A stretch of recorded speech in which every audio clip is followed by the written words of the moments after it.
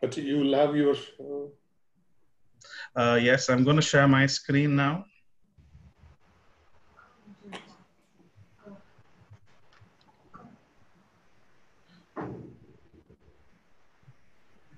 Okay, guys, and we are now officially opening up broadcast. Okay. Okay, we've started getting people in. That's fantastic. You all can see my screen, yeah? Yes. No, not yet. Only video. Yes.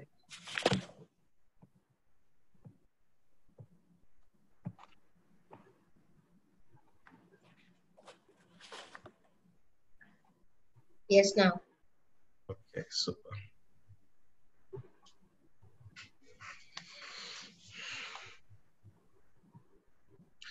All right, so we've got people coming in. So without further ado, we will start to our episode 5 of the Technal Facade webinar series. Bonjour, guten morgen, salam alaikum, namaste to all our attendees from Europe to Middle East to India. It's such a pleasure to host all of you on our episode 5 of the Technal Facade webinar series. Today is our season 1 finale, and we're super excited to walk you through to this wonderful last edition of our first season. It is on complex facade and post-COVID-19.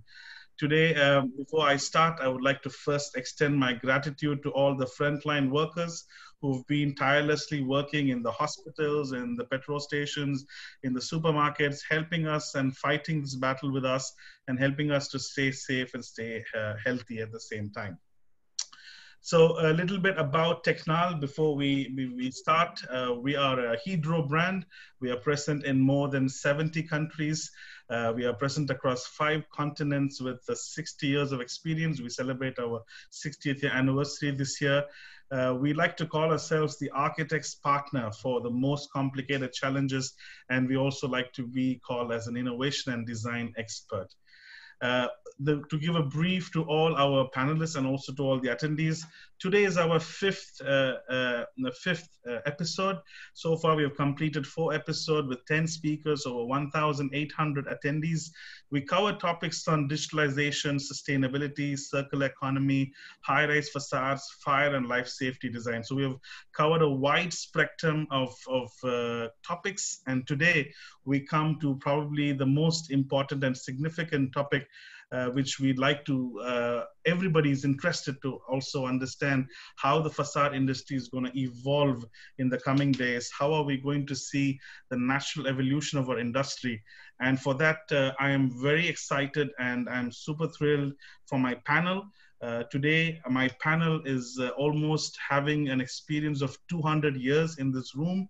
I would like to first introduce to all you attendees our panelists. Firstly, we have with us Dr. Christian Schulz. He is the Director in Economics of the Economics team at Citi Research. He is Citi's lead economist for Germany, the UK, and Switzerland. He's based in Frankfurt, and prior to joining Citi, he was the market infrastructure expert at the European Central Bank for 3 years and a management consultant at the Boston Consulting Group. He is also a BSc degree holder in financial economics from the University of St. Andrews and also a doctorate in economics from the Wallstreet from Hamburg University. We are super excited. Thank you very much, Dr. Christian, for joining us. It's a pleasure to have you here with us.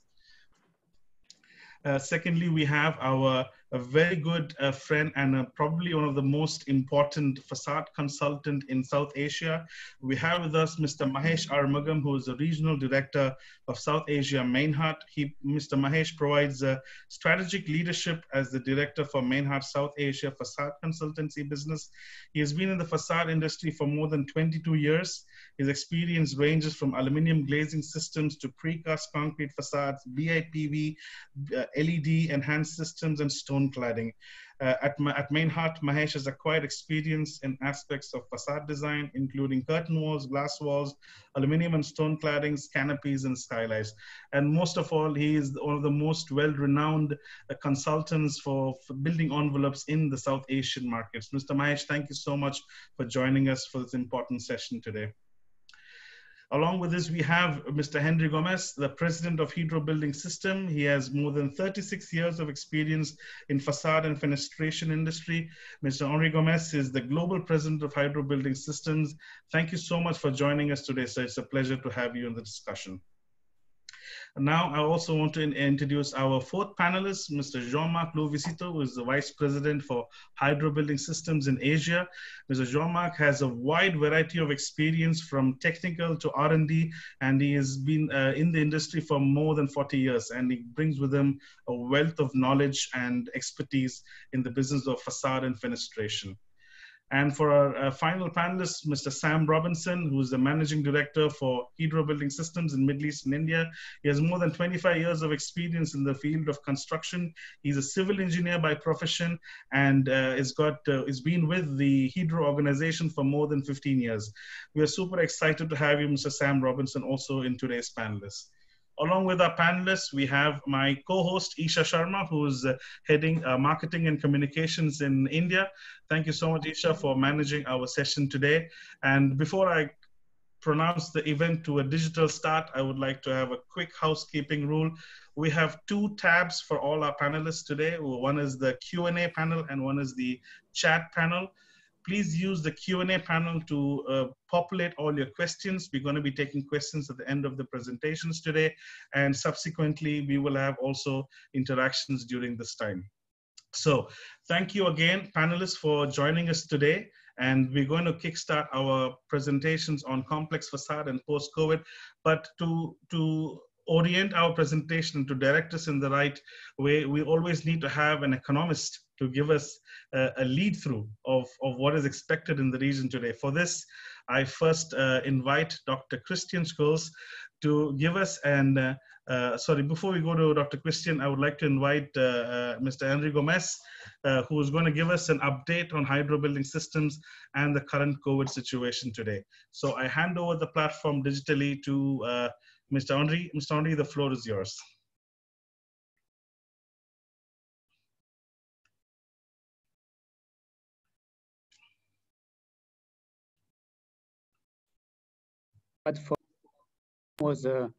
Could you share what have been the surprise for you about this COVID situation? And my job today is to manage and to lead a company. I'm not an economist, I'm not an engineer, but I'm leading a company of some 1,000 employees all over the world. And I would like to share with you what have been surprising me a lot and what potentially will influence the months to come in our industry and the building and construction, but perhaps a bit wider. Can you share the screen, Arvin?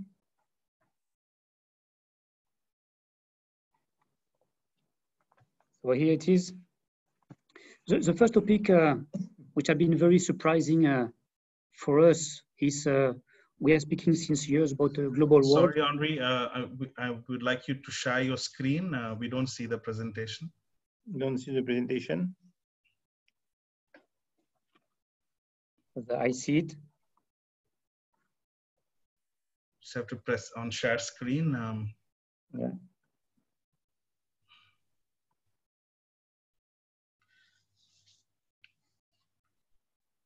And now?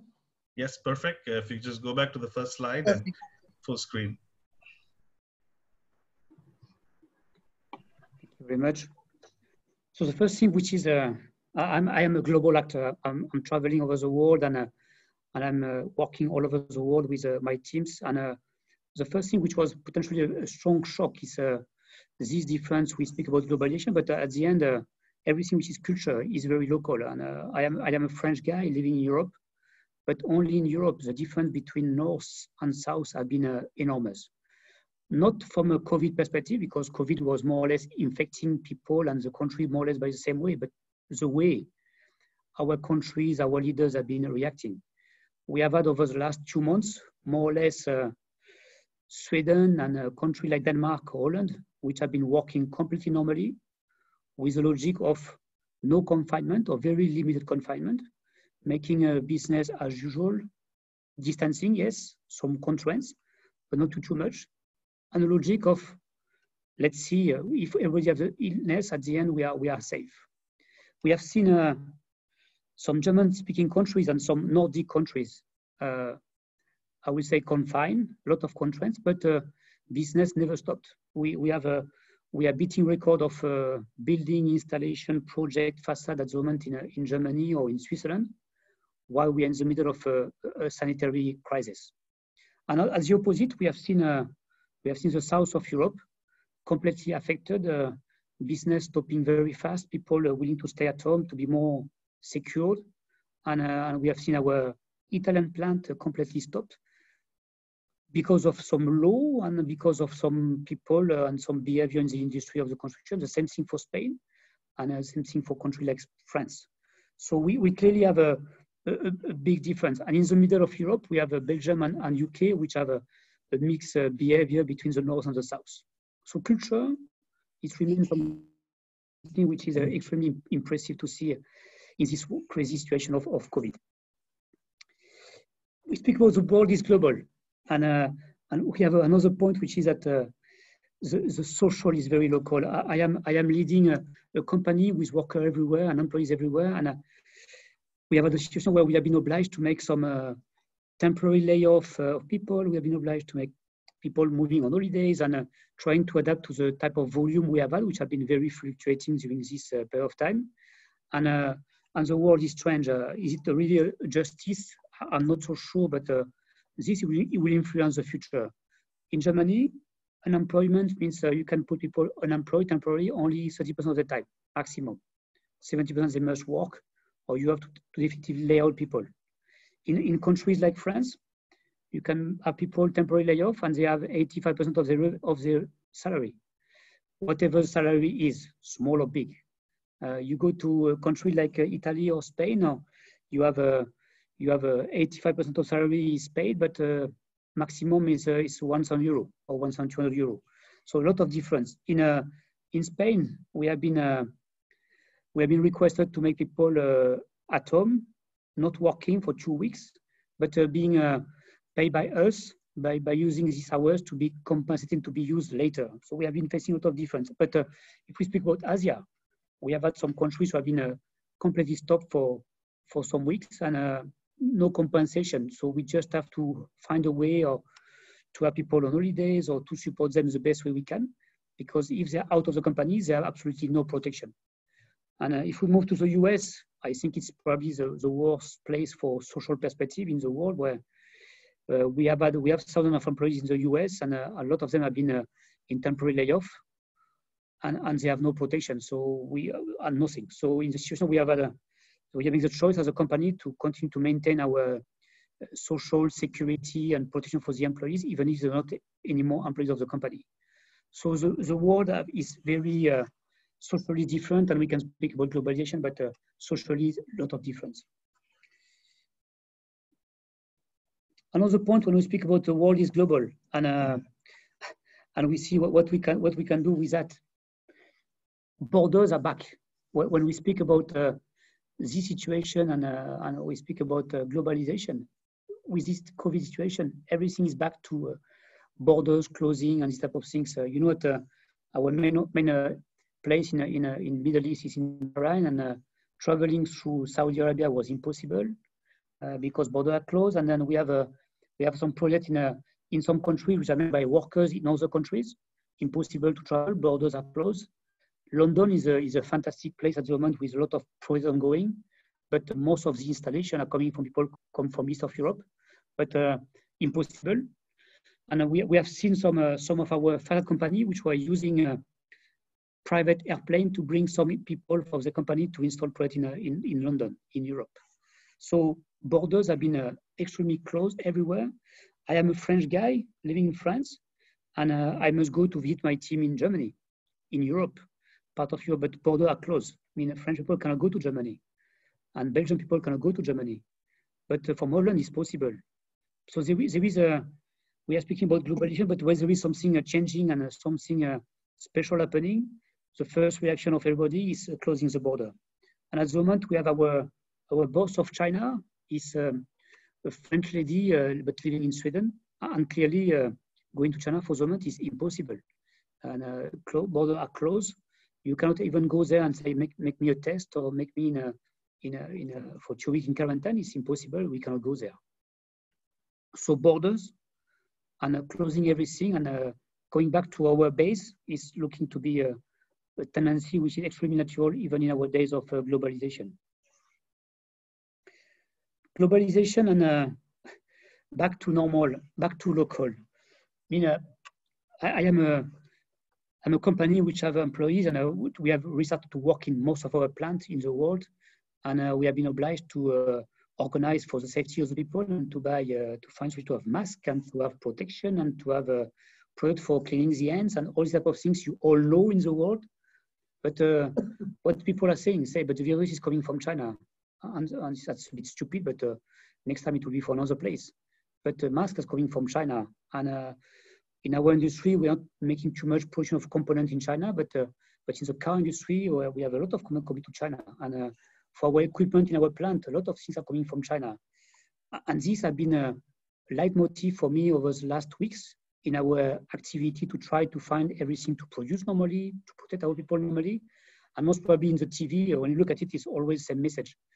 And this dependence will not last. Impossible for people like me to see all of my employees, their safety and is depending from too far away. I mean, we must be able to be locally more strong to protect ourselves. And this is a general topic for industry, for leaders like me, but for our politicians and the world in general. And another point which surprised me and my organization over the last months is that we have had 2 months without visiting customers. And we are a company which is working with architects and with facade companies and technically and supporting for projects and no chance, no visit. And so we have discovered what is webinar, and I think today is an example, but also working in video conference. And we are making a business as usual, more or less in most of the place without any more visit. We just restart this week to make visit. It was a rule in our group not to do that till last week, and now we are making it only for essential case. But this has been a fantastic experience, and something we have discovered how much we were used to work in a way which is potentially old-fashioned, and things will change. We have had 2 months without business travel. I'm used to travel over the world 4 to 5 days a week, and since 2 months I'm not doing it. And a lot of my leaders have the same situation. And we have been learning how to work in video, and it's different. It cannot be 100% of the time, but it will be much more than in the past. Technologically, it's extremely stable, much more than it was some months ago, some years ago, and this will change the perspective in a company like us. And for most of you, it's the same, home office. We were used to have, in some of our organization, home office potential possible for our employees, 1 day a week, 2 days a week for certain function. If people want to do it, if it's pragmatically possible. But we have been able to work for 2 months in some area at 100% of normal business and without any people in our office. And this has been working quite okay. It's not possible to think it's 100% full-time good, sustainable, but it's changing the game. But what I want to share is that it's a fantastic evolution, and we will see more of it in the future. But we also have seen a lot of problem people in difficulties. Motivation to go back to office is extremely complicated. Some people are very afraid to go back. Some people are extremely motivated. Some people have been very strongly perturbed psychologically by the situation to be alone or in a different mode of work and not socializing as they could socialize in the work. So this is a new way to work, but this have had also a strong influence on a lot of employees and of our company. And the process now, we are going back to the office by rotation to make people step by step back, but keeping the social distance. And we see a lot of difficulty for a lot of people. The world is global, and so we have been speaking about sustainability. But at this moment, it's impressive how much people speak more about sustainability and being green. We never have seen so few pollution in our big cities in the world. We never have seen animals going back in our cities. I was impressed to see recently on a TV. I think it was a duck on the Champs-Élysées. Impossible to imagine in normal time.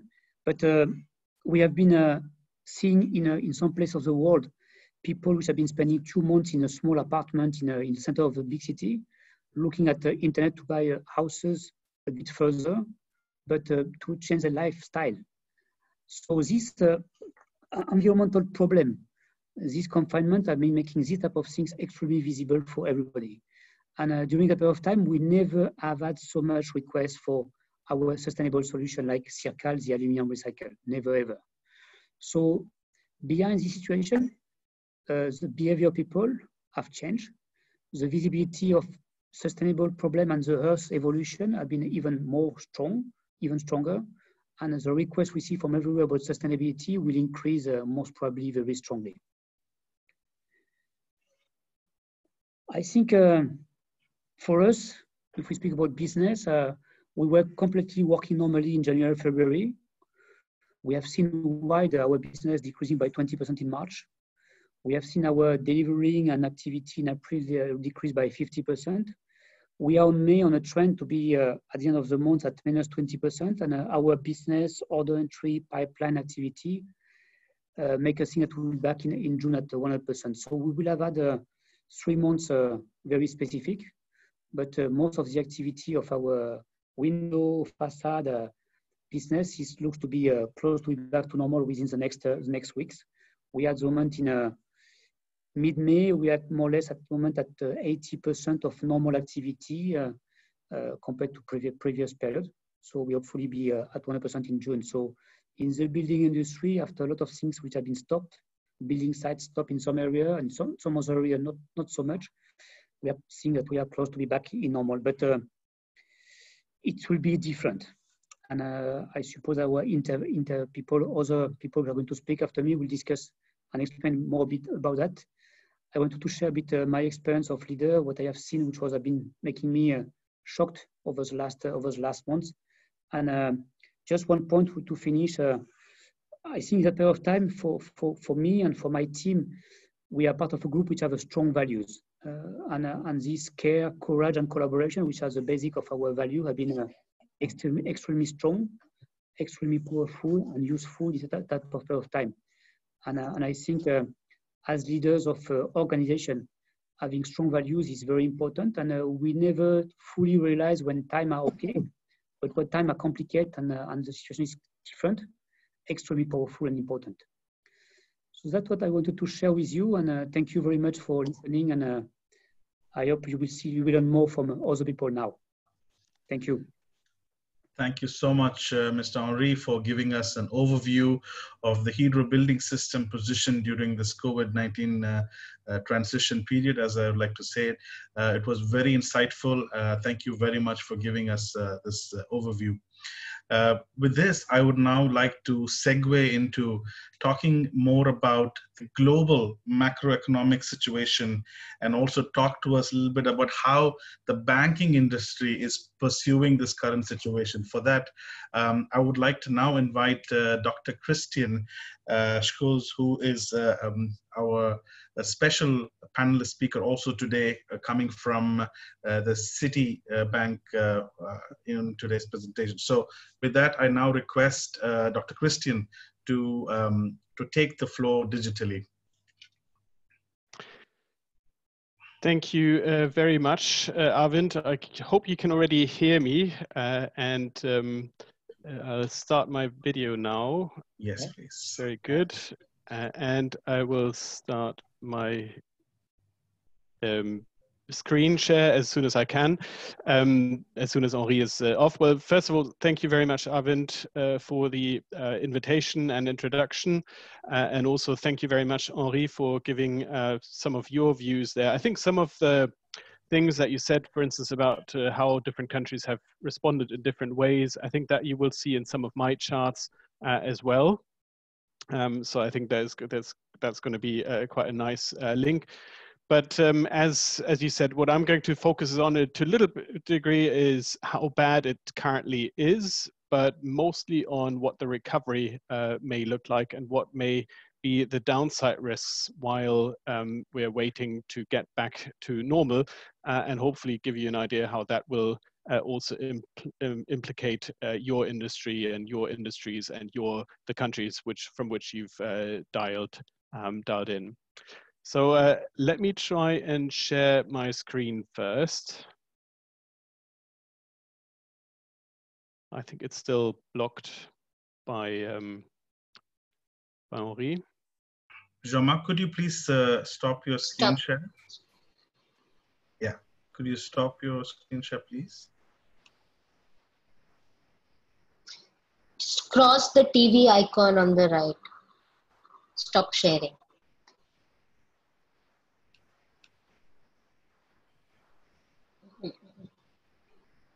On the Zoom tab at the bottom, Zoom, there would be a green tab where TV is there, and a cross button. To press that, yeah. Great.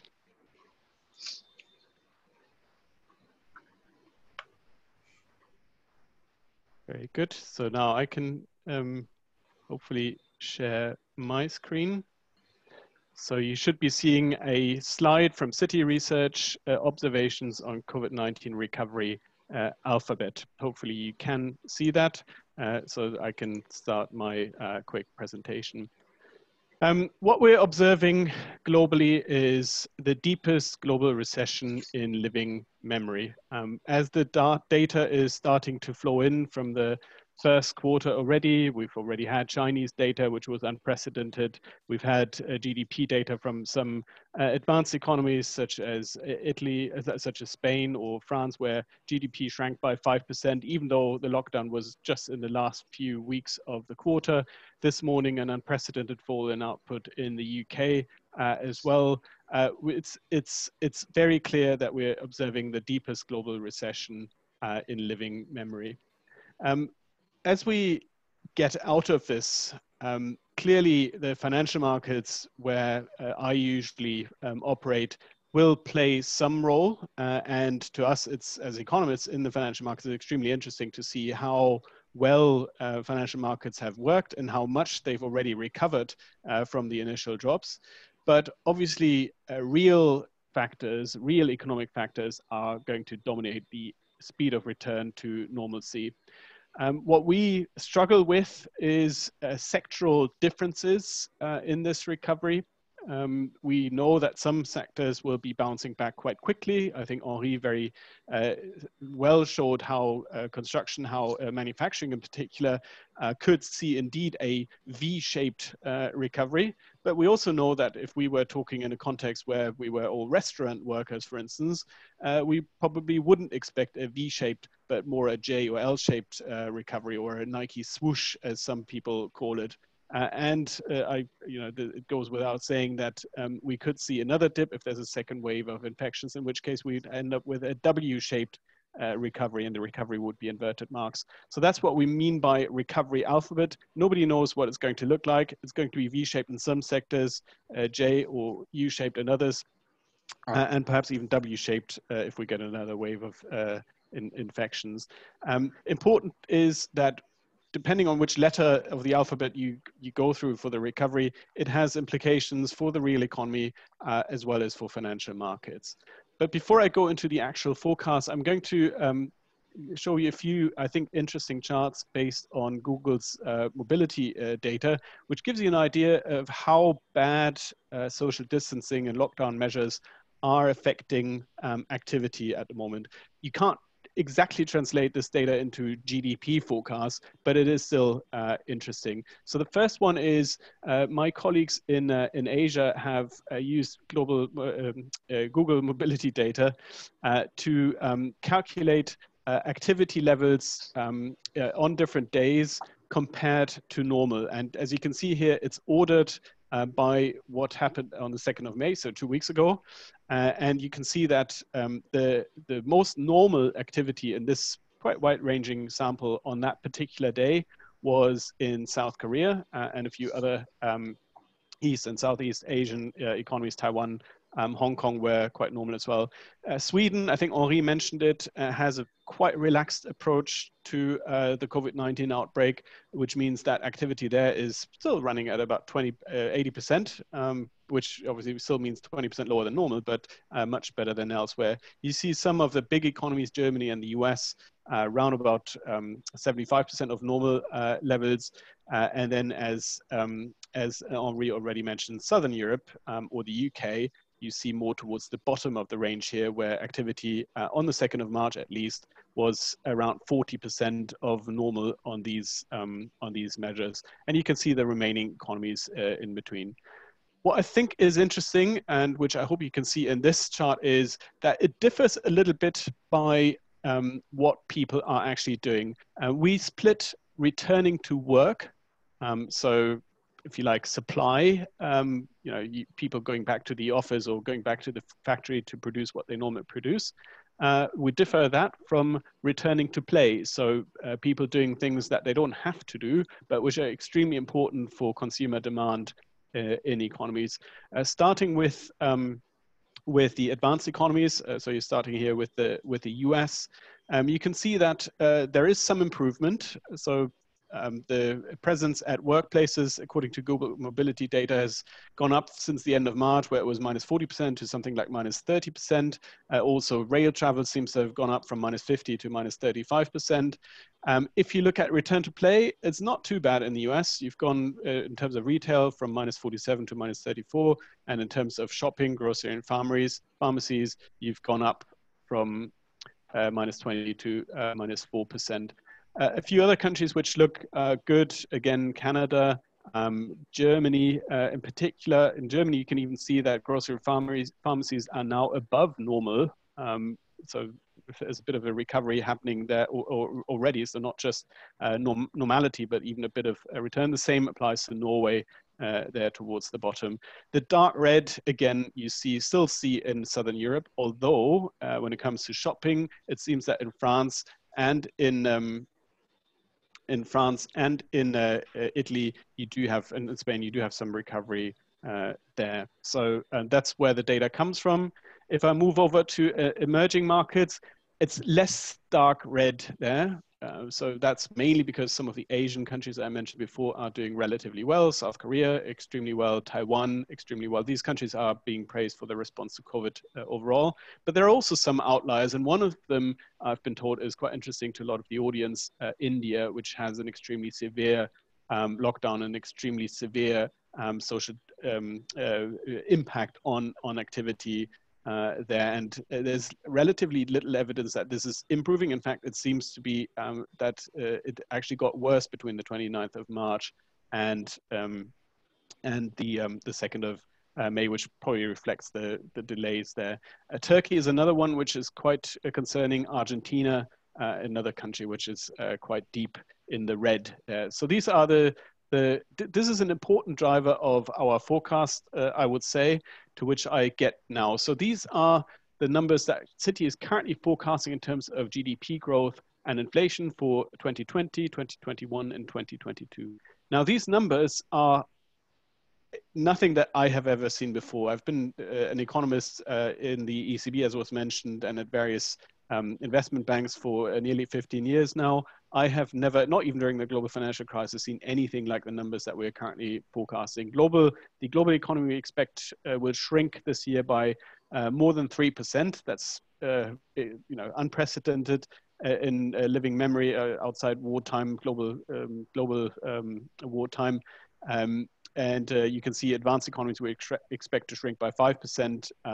Emerging markets as a whole also by 0.5%. You see some of the countries, Germany, France, Italy, nearly get to double-digit declines in GDP this year, also the UK. And I think the profile that Henri showed there before, this almost entirely happens in the second quarter. So that's where we expect GDP to shrink by anything between 10 and 20% in most of these economies. Then by the end of this quarter, in many economies, it will be much, much higher already. It may be back to 80%, as Henri suggested. Maybe even 95% by the big bounce back, mainly in the year 2021. So most economies, we expect pre-crisis levels of output in the middle of 2021. And then a return to normal by 2022. When you look at inflation forecasts, it's generally lower. And this is going to be an important point when we talk about emerging markets. So these are forecasts as they are at the moment. I'm now going to briefly talk about some risks to the recovery, to this V-shaped recovery that I was talking about a minute ago. It's clear that people are still afraid of contracting the virus. As long as there is no vaccination, people will probably be cautious about returning to normal. Maybe they will return to work, but maybe they won't return to play, as I mentioned before. So it's perhaps not going to be a V-shaped recovery because of that. There are some polls which I have here on the right, which highlight that. The one on the bottom right asks people, are you nervous about leaving your home if businesses reopen and travels resume? Negative numbers mean that the majority of people are not nervous. Positive number means that the majority of people are nervous. Again, interesting is at the very bottom, you've got India, where people seem to be extremely nervous about returning to business, even if businesses reopen. The best country here in that case is Germany. Another risk to swift recovery is that people don't trust authorities. If they don't trust authorities, they won't be listening to them. They will protect themselves and they won't go shopping. The top chart is interesting. So there, it seems that trust in the authorities in India seems to be particularly high. So if the Indian government tells people to go back to work and to shop, people will probably follow. And trust in Japan and in Spain seems to be particularly weak. So another perhaps risk there. Depending on how well authorities did during the crisis, it will very much determine how much activity returns thereafter. We know that one trouble for many businesses will be that even once businesses reopen, they will face restrictions, social distancing. Restaurants, for instance, airplane operators will face restrictions. And it's not easy to see how some of these businesses will be viable if they can only run at half capacity. So you may see a delayed wave of people being laid off and of bankruptcies in various sectors. And of course, there is collateral damage. So some sectors, like my own, for instance, we feel like nothing's changed. In fact, we are working more than normal. But if the economy is tanking as a whole, we will eventually be affected as well. These are immediate risks. A much bigger worry for us macroeconomists is that this recession, which is inevitable, which is already happening, turns into long-term depression. That could happen if we get another wave of infections because the lockdown measures aren't effective enough in the winter, for instance. That would give us this W-shaped recovery, or not recovery at all, which would make everything that we've already seen, increase in unemployment, increases, downside to the financial markets, bankruptcies, and so on, even worse. Another key concern for us is it is absolutely right that governments around the world are trying to absorb the losses to companies and households by providing them with unemployment benefits, with furloughing schemes, by injecting cash into companies, and so on and so forth. And to some degree, I mean, I have the numbers here for Germany, UK, France, Italy, and Spain. That is happening. If it isn't, though, and you can see in Italy and Spain, the fiscal absorption is less than half. So half of the losses still sit with households and companies. It means that these will end up with higher debt ratios, and they will try to rebuild their balance sheets after the crisis, which will mean they will save, they will not spend as much as before, they will not invest, which makes this short-term recession into perhaps a long-term depression. Unemployment may linger longer than we expect, and of course, because the world is interconnected, if there's still weakness in demand, for instance, in the US, even though perhaps Europe has reopened, it means that the recovery will be very slow. And finally, just like after the 2008 and 2009 crisis, we cannot rule out that there will be follow-on crises. We know that Europe in particular is vulnerable to sovereign debt crises. Italy is piling up even more debt now We cannot rule out that we get another sovereign debt crisis in the euro area. In fact, we think that is almost probable now, no longer just a possibility. Credit crisis in the markets, if companies go bankrupt, if people can't pay their mortgages anymore, banks will be on the hook and investors into credit products. Political crises in Europe, again, where I'm based, what we're worried about is that Germany will probably get out of this crisis quite well. Italy won't, and that is going to create tensions within the euro area and within the EU. And then finally, as Henri already mentioned, everybody's putting up borders. There's a risk that we end up with protectionist tendencies around the world after this crisis, and that will take us a very long time to go back to the globalized international supply chains that we are used to. Before I finish, I'd like to draw your attention to something that's not normally my remit, but I think a lot of people will be interested. Our emerging markets view here, because I guess many of you will be based in these dynamic economies. I think overall, you have to say that EM are suffering two sudden stops in crises like these. One is in economic activity, as I've pointed out, and the other is in capital flows, in capital inflows, which are so important to emerging market economies. But only one of them is actually unprecedented, and that's the stop in economic activity. The capital flows is something that emerging markets have learned to live with because it happens every once in a while. You'd have to say overall that the news on emerging market is bad, but not catastrophic. And one key driver of this is global risk appetite in financial markets remains high. And that means money is still flowing or flowing back into emerging markets broadly, which means there is no need for capital controls and there's no need for IMF support. That is crucial. That means most emerging markets should be able to get out of this crisis on their own devices without having to resort to capital controls and IMF support. What helps is that we've seen a big improvement in current account balances right around emerging markets, certainly compared to what we had in 1997, but even compared to what we had during the 2008 crisis. Collapsing inflation, I mentioned it earlier, inflation is down pretty much around the world and in most emerging markets as well. That creates monetary space, so central banks are cutting rates, are buying bonds, and that is supporting the economy.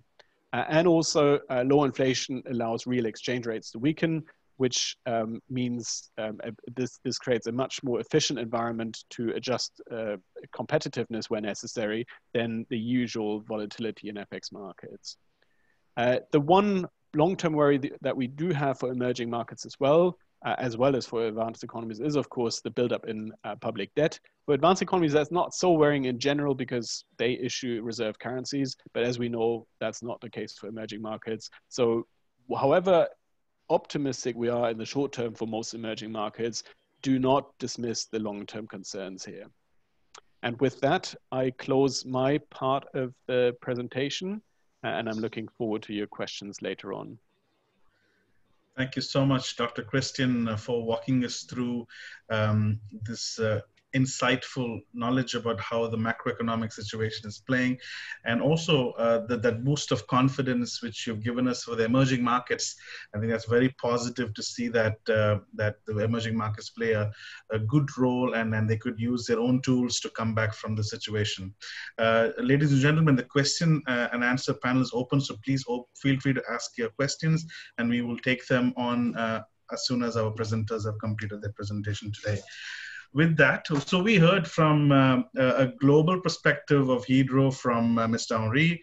Dr. Christian talked about the macroeconomic situation globally and also touched a little bit about the growing and emerging markets. So that gives me a good segue to welcome Mr. Jean-Marc, who's our VP for Asia, to give a quick insight about how HBS is playing and HBS is working in the Asian markets. So with that, I invite Jean-Marc to give a few words of how HBS Asia is transforming in this period. Over to you, Jean-Marc. Okay, Arvin, thank you very much. Good morning or good afternoon to everybody. I think in Asia, that's not the first time that we. Hello, yeah. Okay, so in Asia, we have been maybe not to such a magnitude, but we have been several times exposed to this kind of crisis with H1N1, with the MERS, and with some unrest in some country. And you know, as manager, I think the best thing that we have to do first of all is to try to put our people in safe situation, applying sometimes the governmental measure or taking also the measure that we think have to be taken to put the people in a safe situation. And then after that, we have to think. We have to think about the business and how we can mitigate the situation and carry on to do business. And this time, this is exactly what we have done. After putting our people at safe, country by country in Asia, we have tried to find the right solution to start doing business as soon as possible after this crisis, because in all the country we have been obliged to stop our operation, like Henri has said. Today, we have 220 employees in Asia, and everybody is working, I would say not as usual, but everybody is working, and we are able to supply and to deliver our goods to most of our customers. In Middle East and India, we have 120 people. Our two warehouses, one in Bangalore and the one in Bahrain, are open and running full speed, and we are able to deliver despite the difficulties for transportation. But we are able to deliver most of our customers. Our extrusion company in Kupang is going to reopen early next week, and here also we will be able to produce and to continue to deliver the big project that we have won in India. So as Henri has said, April and May have been very much down because we have been obliged to close some of our operation and then to reorganize our businesses and our processes. But we are expecting, as he said, to be at 50% of our capacity in May and to go back to 80 or 100% in June. So I think this is where we are today. Thank you, Jean-Marc, for giving us an overview of the Asian position for Hydro Building Systems. Yeah. And this gives us a good entry point to invite our next speaker, Mr. Mahesh Arumugam, who is the Regional Director for South Asia for Meinhardt Facade. And Mr. Mahesh is going to bring back a little bit of facade flavor into the discussion now. He's going to talk a little bit about how his experience with complex facades have been designed, and he's going to walk us through a journey of how the facade industry and the construction industry in general in South Asia should bounce back subsequent to this current situation. With that, thank you, Jean-Marc, and I now invite Mr. Mahesh Arumugam to take on the digital stage. Mr. Mahesh, the floor is digitally yours now.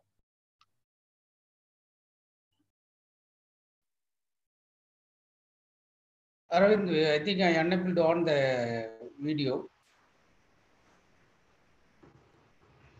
Are you able to? Yes, Yeah. perfect. Okay, that's super. Okay. Can I share my screen? Yes, sir, you can share your screen now.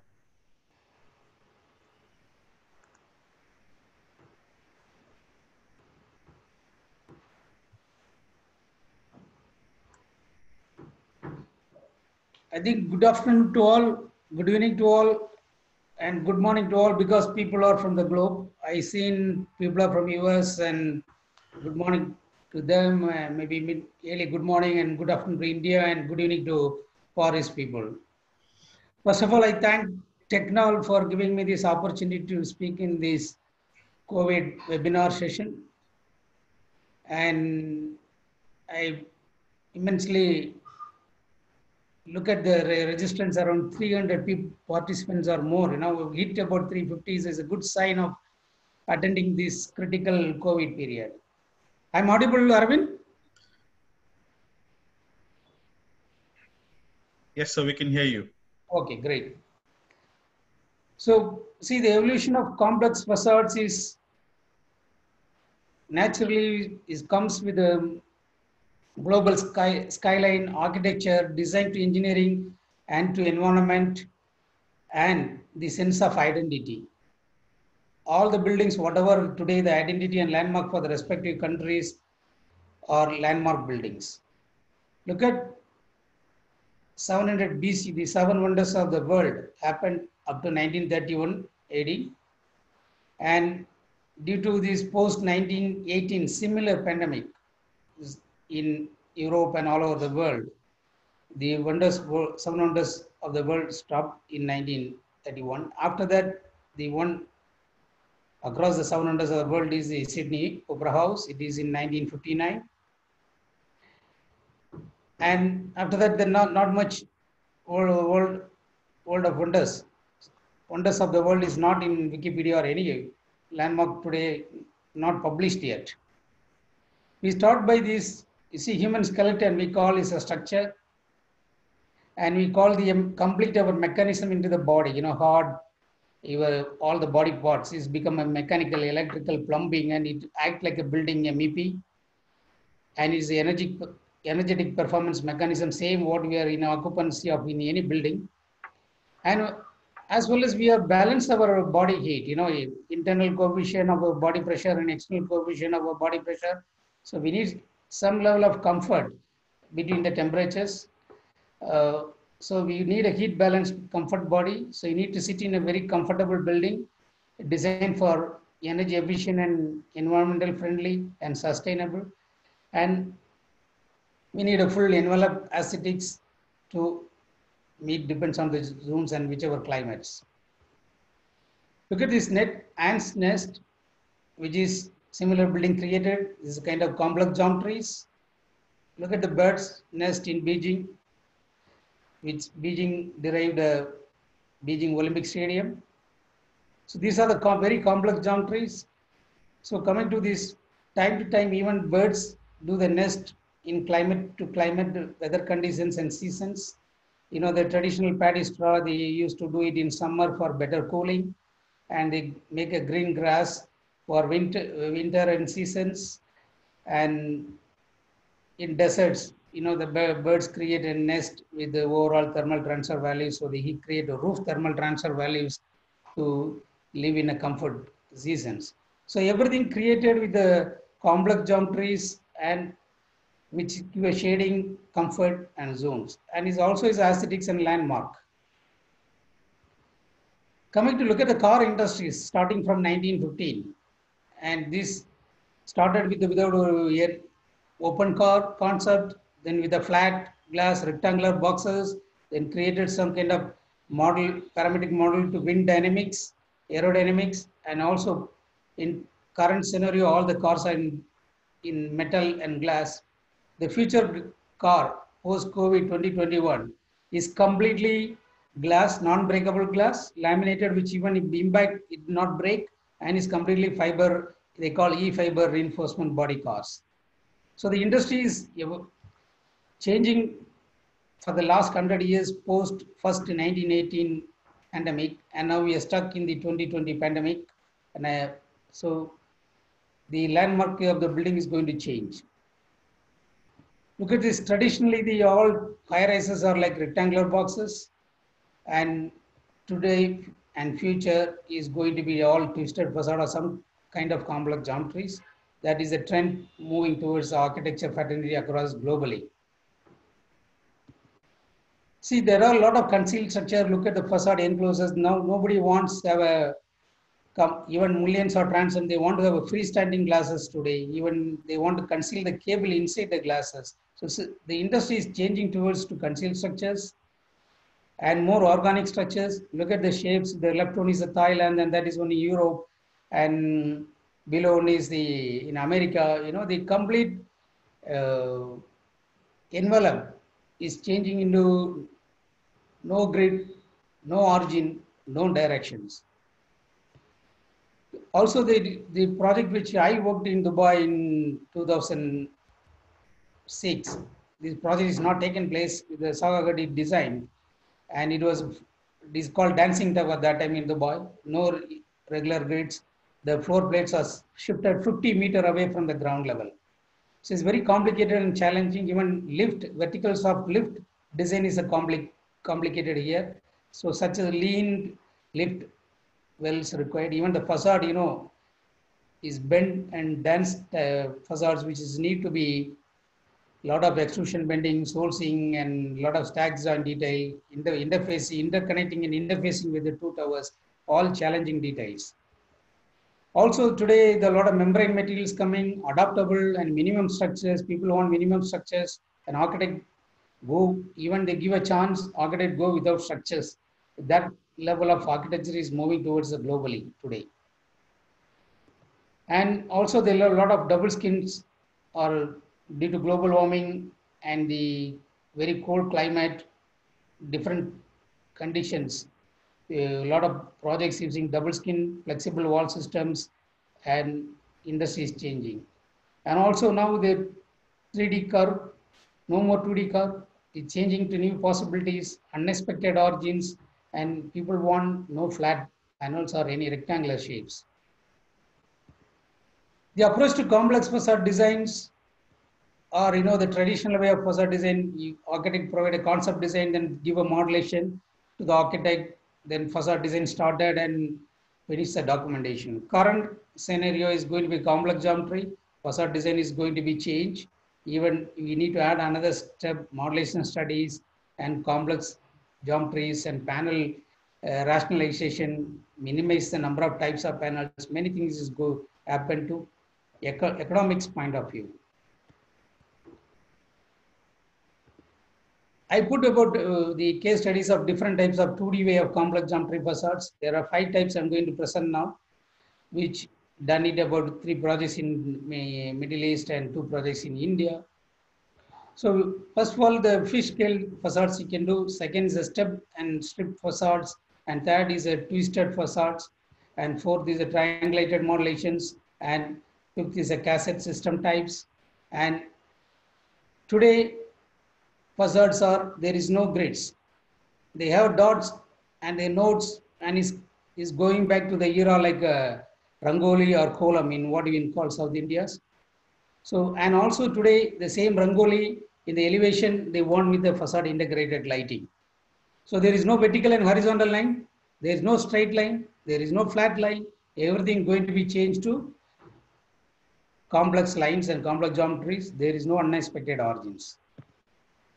Coming to this project, the 3 fish scale jobs, one is in Sweden and one is the Dubai Park Plaza and another is a Crown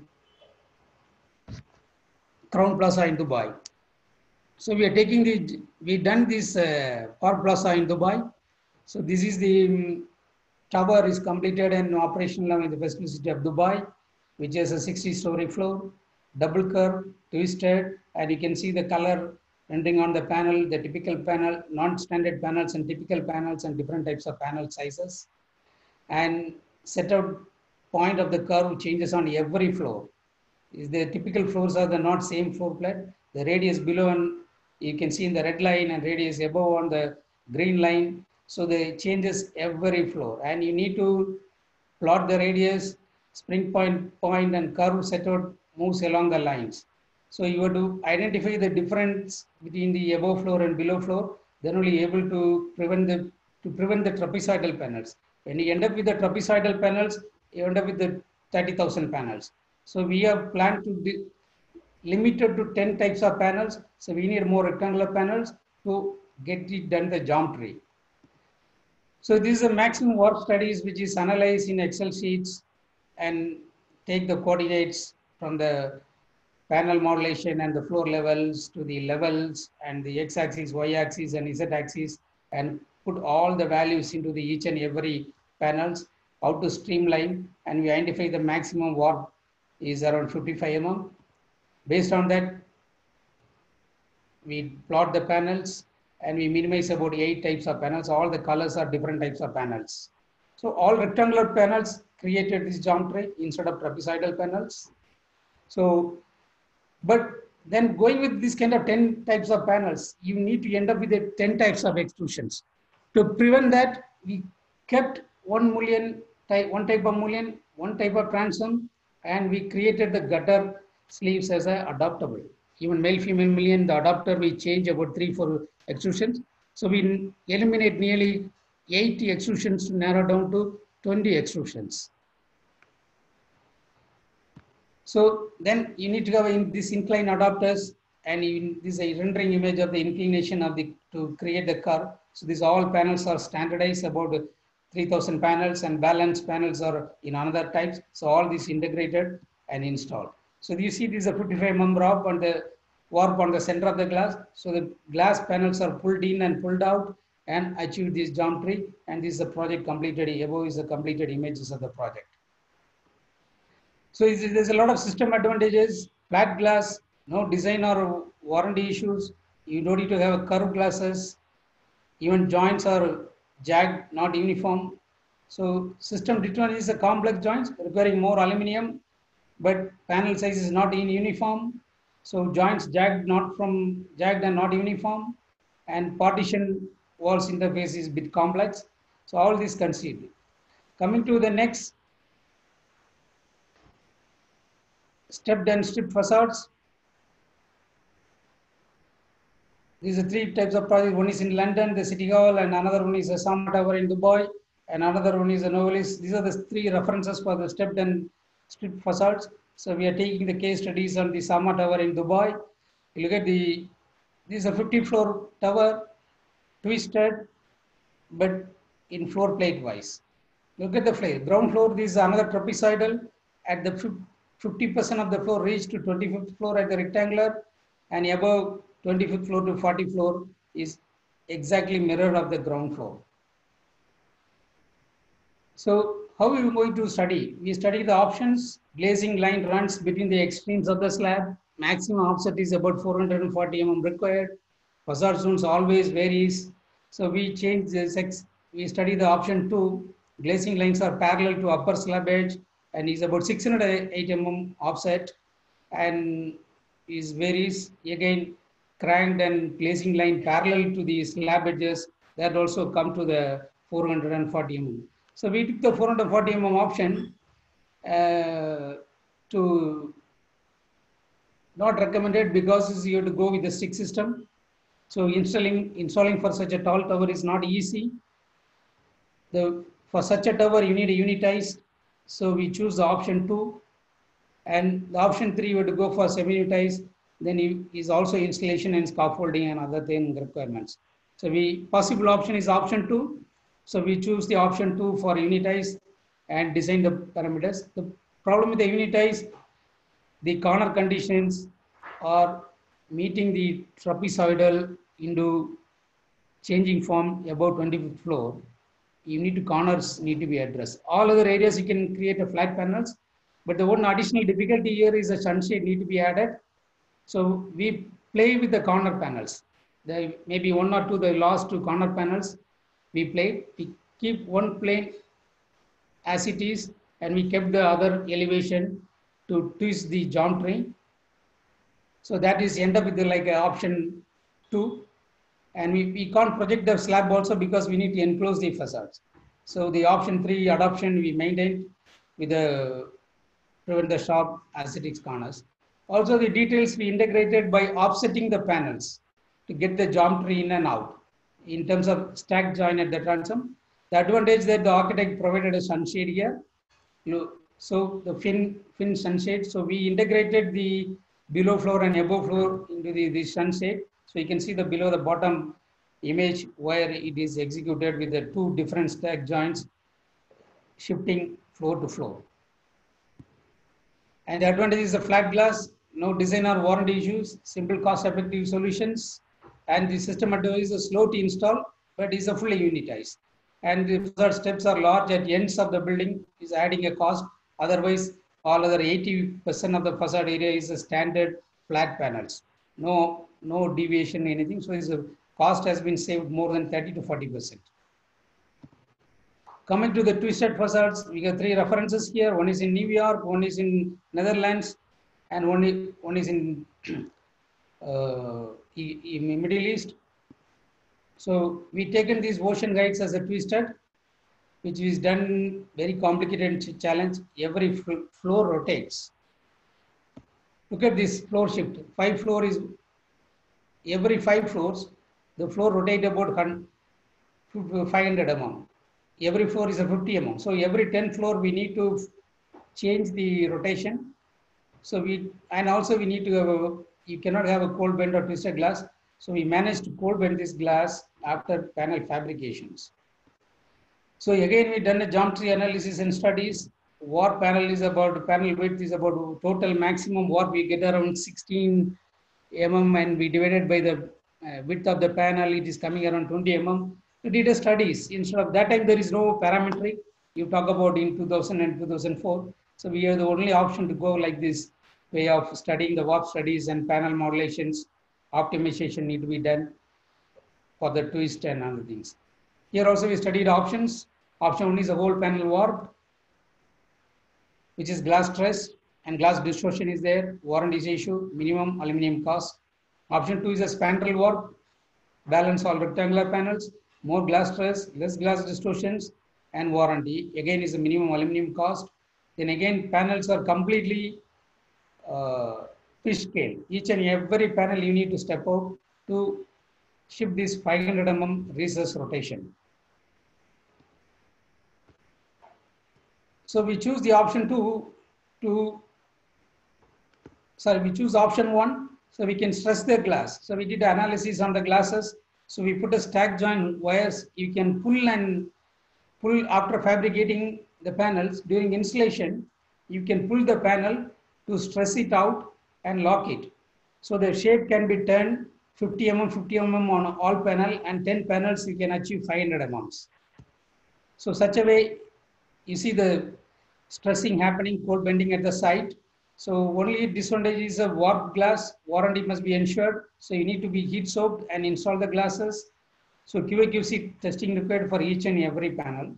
The disadvantage is the most simple cost and very difficult to fast install, because every panels are pulled to position for 50 mm.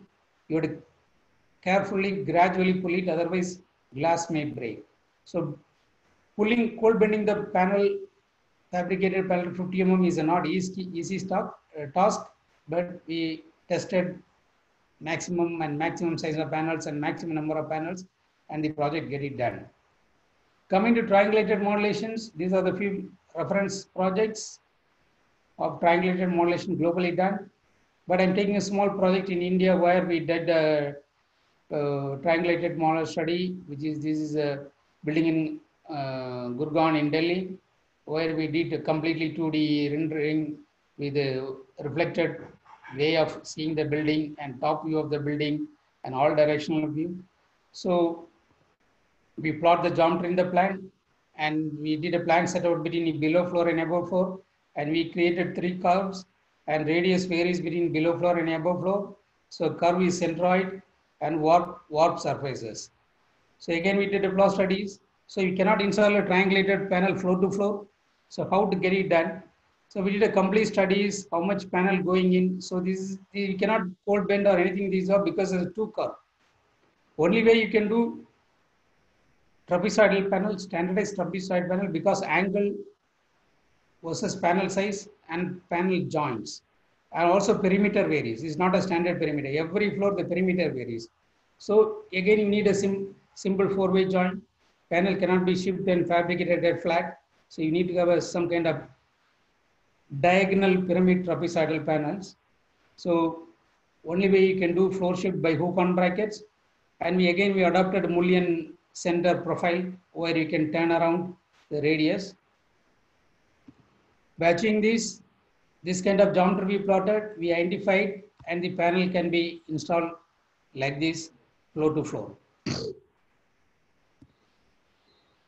Also the cassette system, the TCS Sirseri tower is about tested for 9 kPa. We have 5 geometries and 17-meter cantilever of the glass, and the roof trellis is cantilever another 12 meters. So altogether about 30-meter cantilever. And we did a trapezoidal panel model study, Mullion modulations, elevations, because 5 elevations in the 5 views, and 5 shapes, and 5 geometries. So it's a complex 4-way joint required, and we achieved with the panel cannot be shipped and installed it flat. So what we did for such a 17-meter cantilever and such a things, we identified about 6 types of triangulated and trapezoidal panel modulations, but all need to be integrated floor to floor connect because it's inclined. So we gone for avoid the triangulated modulations. We gone for trapezoidal modulation because the triangulated modulation we cannot install for such a 32-degree inclinations. So we did again the floor radius studies and above floor radius studies because every floor about 8 meters projections. And this is what we did of all geometries integrated into 5 geometries, and we pull out the radius where it reaches, and we did made a one envelope of 5 geometries. So by this, every floor you can standardize one trapezoidal panel. So that way panels are minimized to 3 types for all 5 geometries, and we achieved this as a cassette system and integrated. So these kind of geometries we created, 5 geometries. The corner panels only come in a triangulation portion. All others are going to be trapezoidal panels. And we drawn each panel individually and need to consider individual connection and details for each and every panels. And we did this kind of detailings, especially this entire tower, such a cantilever, we have 90 mm deflection and residual deflection has to bring down to 13 mm. So we did a wishbone strut joint with a double bracketing. So it allow the building sway and the live load deflections and the panel to prevent panel cracking or scratch noise. It completed in 2016, fully functional, and is a completed images of the 5 geometries. It stand elegant from facing the Bay of Bengal, and it withstood 2 cyclones, heavy rain, flooding, and without any zero failures as on date.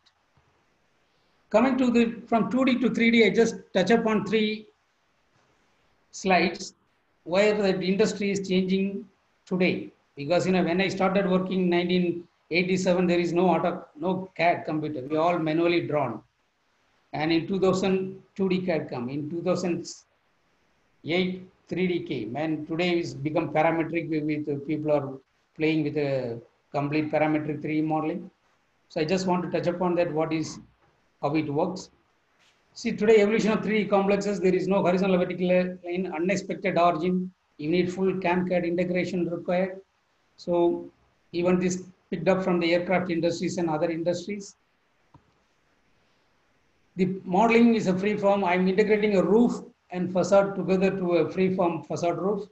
So look at this. There's a 2 horizontal line, transverse and longitudinal baselines. This is step 1. And step 2, you create an architectural curve. What exactly you want. The roof, pink color is the roof, and the generatrix is the facade, and the directrix is the roof. And which is a boundary line we created of the building is a step 3. And you've seen the surface generated with all panels flat. The next step, when you enlarge this, the panels look like this. The flat panels integrated into the geometry, and is a optimization required, rationalization required, and is a coarse grid. Making it fine, you need to streamline with the parametric, optimize panels, rationalization to minimize the number of panels, minimize the number of types of panels. So we need to deal with the Rhino and grasshoppers and integrate with the Excel sheet to bring the panel modulation to get the fine grid. Then after getting the fine grid, we need to cut the shape of the surface along the trim line of the buildings. We can see the above the building shape is trimmed.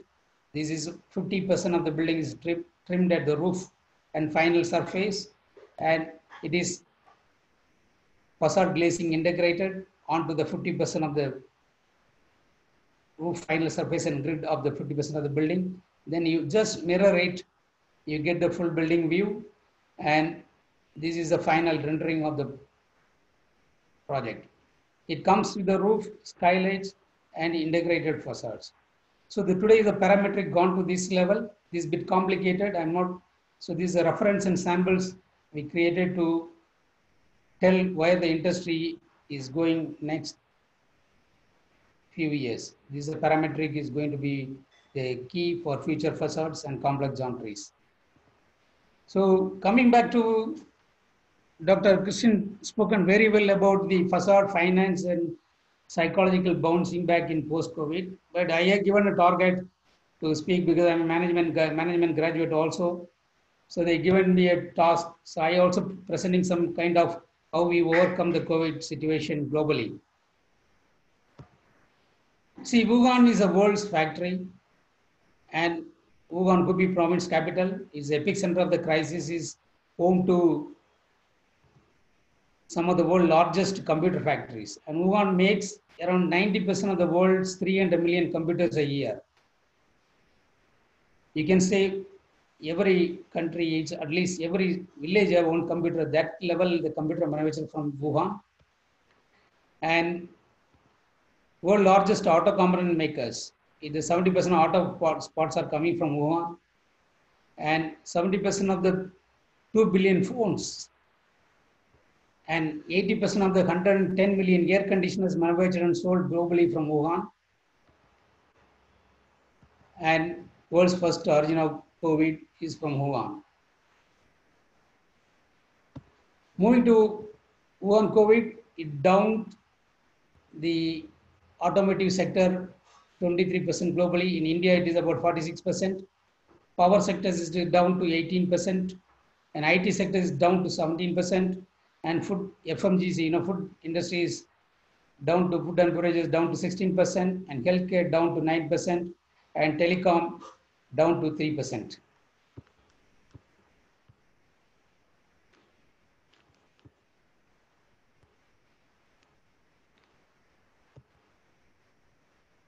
And is globally impacting, is the global figures. Coming to impact of the global. See, today the strong dollars cut are post-COVID. These are 17 March statistics. Currently, the Europe and Japanese ends on the positive side, less than 5%. And all other economies are gone in a red zone. The Mexican is the top hit of 15%. And we are falling around 3.8% in India.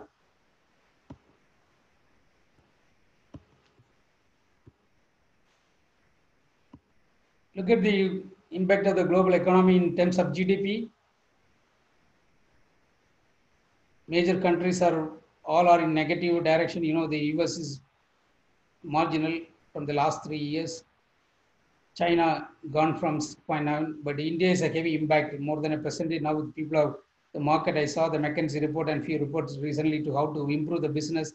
Everybody is projecting 4.5 to 3.5. So the other markets also in negative approach in GDP. Coming to China's slowdown, what expect significantly impact various industries in India and globally. For example, automotive India is 34% impact due to China slowdown. The chemical is the highest hit. Even chemical means pharmaceutical and other chemical industries about 129% hit. All others are around 15 to 25%. And biggest is the textile and apparel industry is about 64% hit globally. And globally, the aerospace industries commercially 46% hit. Air and travel, hotel accommodation industries are gone. Hospitality industry gone to 44%. Oil and gas gone to 42%. And automotive globally 29%. And insurance and finance sector gone to 29%. Negative. All are negative. So how we bounce back and coming back from the COVID-19, and what are the approaches for us? Reality is unknown, is unexpected origin, and plan for solid eventualities. And you need to, what is the opposite of the eventualities? You have to think it off, and is the beginning, and is the causes, and you need to commencement and origins and plans and source yourself and start to move on post-COVID. By moving that, what is your approach? You have to spiritually prepare to overcome this crisis, socially mingle and keep distance, and you have to overcome this post-COVID crisis.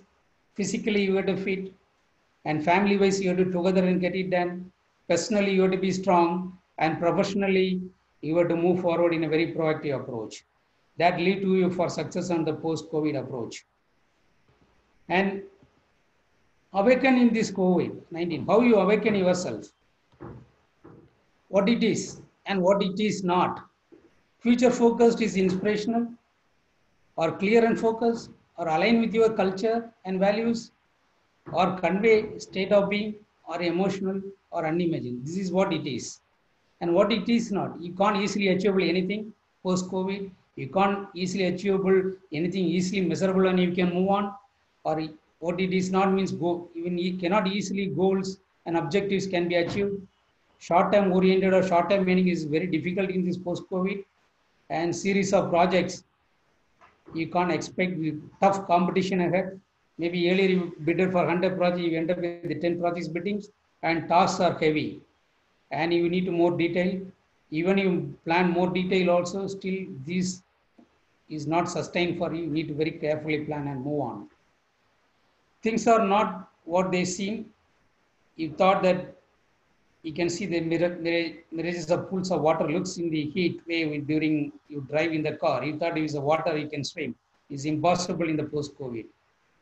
So what you have to do, object the distance that appears on thing, but is not really true. So you have to do very hard work and overcome this COVID-19. Apply your view between the nature and science to overcome the situation. That's what Albert Einstein theory, it stands to the everlasting credit of the science that by acting onto the human minds and it has overcome man's insecurity before himself and before nature. Coming to balanced approach. How you balanced approach? You have to go along in parallel in a straight line with your heart and mind for your success. If you're not balanced, you will be suffer and overcome this COVID-19 is not easy. And between the minds for best decision making, don't narrow down or not lock down one side. You know, we have two brains, left brain and right brain. These are the between the minds. The two colors resembles of the left brain activity and right brain activities. So you can create the info processing by process info in a linear manner and non-linear manner. So both. Don't focus on linear, but you have to focus on non-linear. You take the best of the both. Also, you have to take the project engagements in a very definite manner and important details to be addressed and see how the result with the clarity on this. Also the perceptions, how you're going to take it. Analytical perception or creative perceptions. Both you need to balance and move forward. And your workflow. What is your workflow? Move in a sequential order or direction and move randomly. Both. So you don't go with the random and don't go with the sequence. So go with the both, balance and go. Also use logic to solve your problems and use intuition to solve your problems. I take on this logic in the next slide. The logical success from the post-COVID-19. How are we going to overcome the logic success? See, we have two left hemisphere and right hemisphere of the brain. Your logic has to in line with personality. You keep your personality and forget your logic, very difficult. You are very strong in maths, but you need to be more creative with the maths. You are language good in language, but it will be intuition. And reading and music together, then only we will get a good music. Writing or you good handwriting, but you need art to spell out with a good writing. So analysis with the spatial abilities, you can overcome on this COVID-19, post-COVID-19. Between thinking process, you don't be a single-minded approach, be a multi-angle analysis and approach, then only you can overcome this COVID. Also, when you dream, you can overcome this COVID situation, will create and deliver for your future. Coming to your vision, confidence, with others' vision, confidence, you have to be very careful with your vision. What do you trying to sell or what are you trying to do the business, it should be a reality post-COVID. So what you have to do, you have to be, cannot be static. You have to have a dynamic solution to overcome this situation to make it reality in the post-COVID-19. coming to the success cycle after COVID-19, machine to machine is a connectivity, human to machine is a autonomics, service life cycle is your knowledge, and your human to human is a collaboration. So all these put into together, using your knowledge in the post-COVID, use your data, process it, content it, and connect it, and be autonomics and collaboration and be success after post-COVID-19. And also I take to post-COVID-19, what is the world? Shift towards to localization, as Dr. Christian very clearly said, and even our Technal team also said, is going to be localization, no more globalizations, because the heavy impact is become a dependency and interdependency. So you need to have a digital gets a real push, and your cash is a king for your business. So liquidity is a key in this current post-COVID. Move towards to variable cost models. Don't stick to your traditional or whatever your standard cost models. It will not going to help you. You need to have very management and accounting cost models to overcome this post-COVID. Also, building sensing and control power capabilities are required. Otherwise, psychologically we'll be down. And supply chain resilience is key now, because every port, hundreds of ships parked, every airport runways or aeroplanes are parked. The logistics is today key. So your supply chains will be resiliently is a big key. So you plan your supply chain now, because 100% logistics operation by sea or air or surface transport is not going to happen immediate. It's a huge impact is going to happen post-COVID, and building agility to overcome post-COVID-19 is not only to our local, it's globally. You want to export, you have to completely adopt this, then only you overcome. You require pre-planning much earlier, not yesterday. So you have to plan for next 30 days today. So this is the post-COVID situation, because the industry to back to normal take a year or two. In between the year of 1 or 2, you have to plan very seriously and systematically to overcome this post-19 COVID.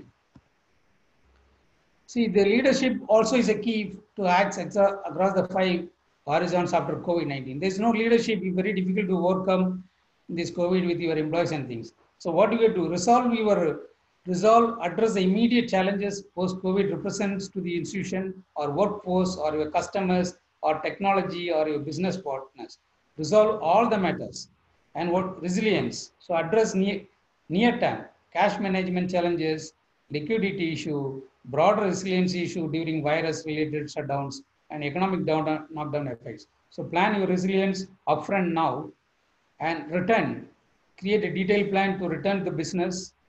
How are you going to back to scale quickly? Because so many hurdles are on the line, and the virus evolves and knock-on effects become clear. So you have to be focused now, and you have to back to scale quickly. Very detailed macro level planning required to overcome return into the business. And reimagination is a key.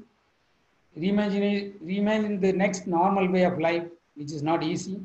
What is discontinuous shift looks, whatever discontinuous happened to the COVID-19, you shift back to look like the implications, what are the implications you're going to face in the next years. And the institution should reinvent. So you have to work hand in hand with the authorities, governments, and reimagine things and propose and suggest and move forward.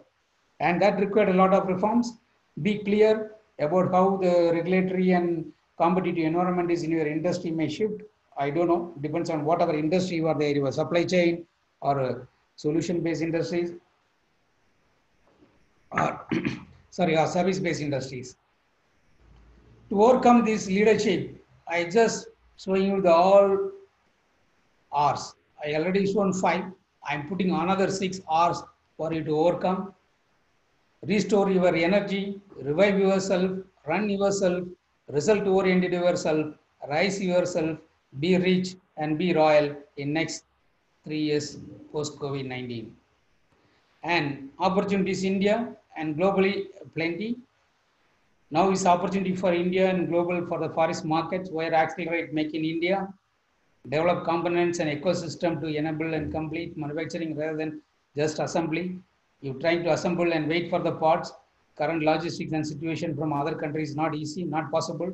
So plan now for manufacturing the components rather than sourcing for it, to assemble it. Manufacture for global markets, not plan for your local market, then quickly plan for the global markets. When you plan now, plan for global market and use for local markets. And encourage exports, work on advantages like lower labor. India has lower labor, 1/3 of the China.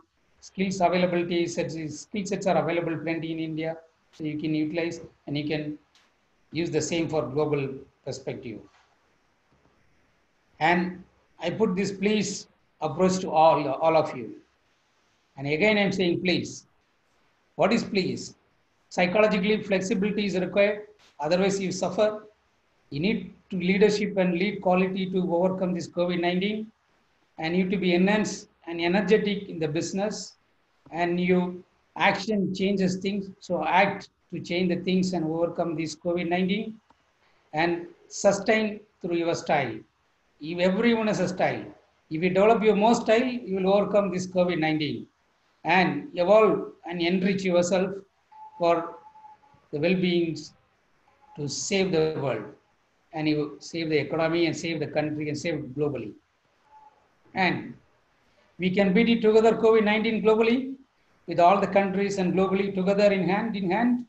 And we have to thank to all the doctors and nurses and healthcare staffs to overcome this COVID-19 situation.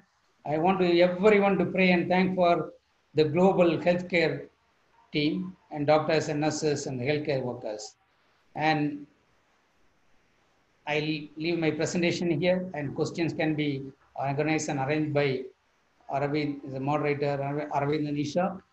So I thank you everyone, this COVID-19 situation. Hopefully next week all come to work, and I pray and wish you all for success from post-COVID-19 and overcome this situation.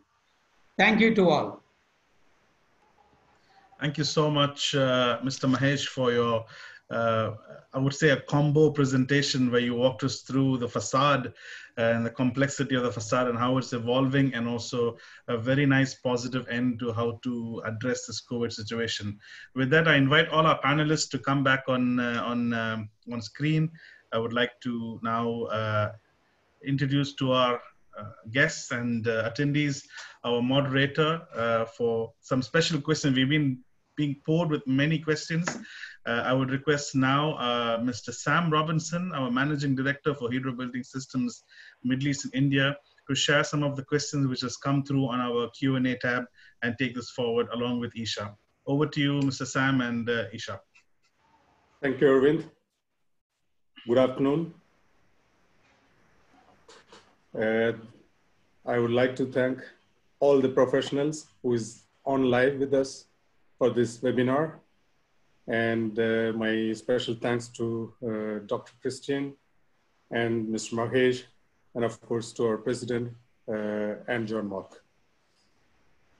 We have just thought about, in this situation, there are plenty of questions in everyone's mind, how the situation is going to be today, tomorrow. We are all living in very uncertainty situations. So as a panelist, today we've got a variety of people, and I would like to start my question with Dr. Christian. It is, you know that many countries, especially in the emerging market, building and construction sector is one of the backbone to the GDP. As an economist, also associated with the bank, how do you see the construction industry evolve after COVID-19? And what could be the bank's role for restarting after the COVID-19? And the second question also to you, how important the government in this every country wherever we are living in will give a stimulus package, because normally governments, they give a stimulus package to the industries and not mainly given to the building industry. So do you feel that government also have to look into this industry where there are plenty of blue collar employment is generated. This is very, very important industry, but it is not really given that importance by the local governments. How do you see that in your view? Yes, thank you for these two questions. On the on the role of construction in the lockdown and in the recovery, you'd have to say that construction is not one of those industries which is most impacted by the lockdown measures. And that's because social distancing, at least in most construction sites, is easier than in retail trade settings, and it depends less on people traveling from one country to another.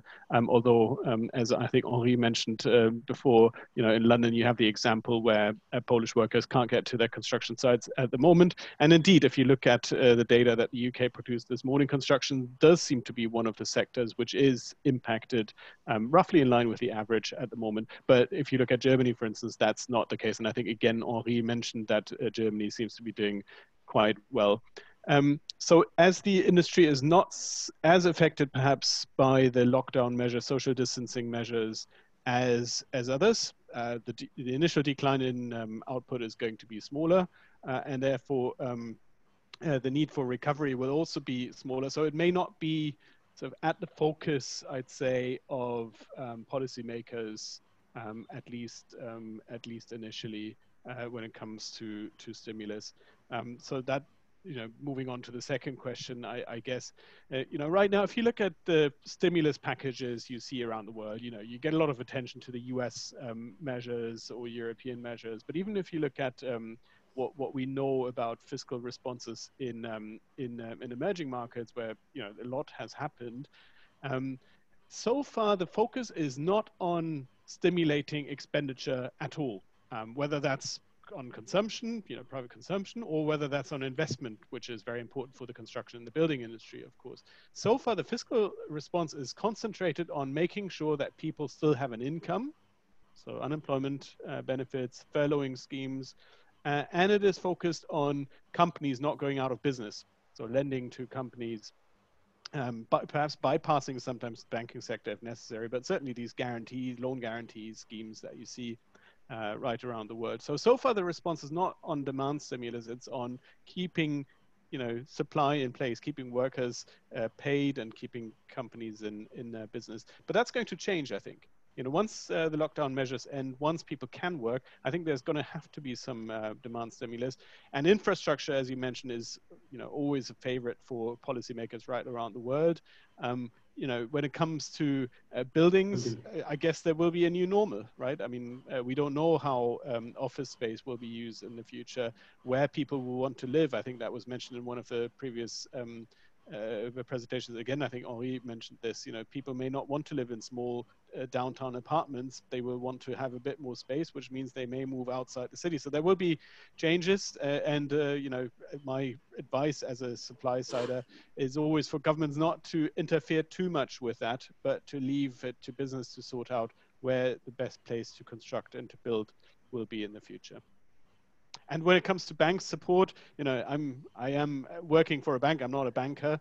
I'm sure that banks are deploying whatever help they can to employees, and they do play an important role in this. But I'd refer you to my colleagues who are the specialists and who are more than happy to follow up on cities' particular support here.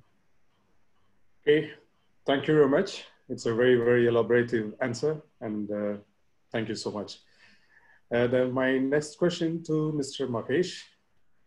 Yeah.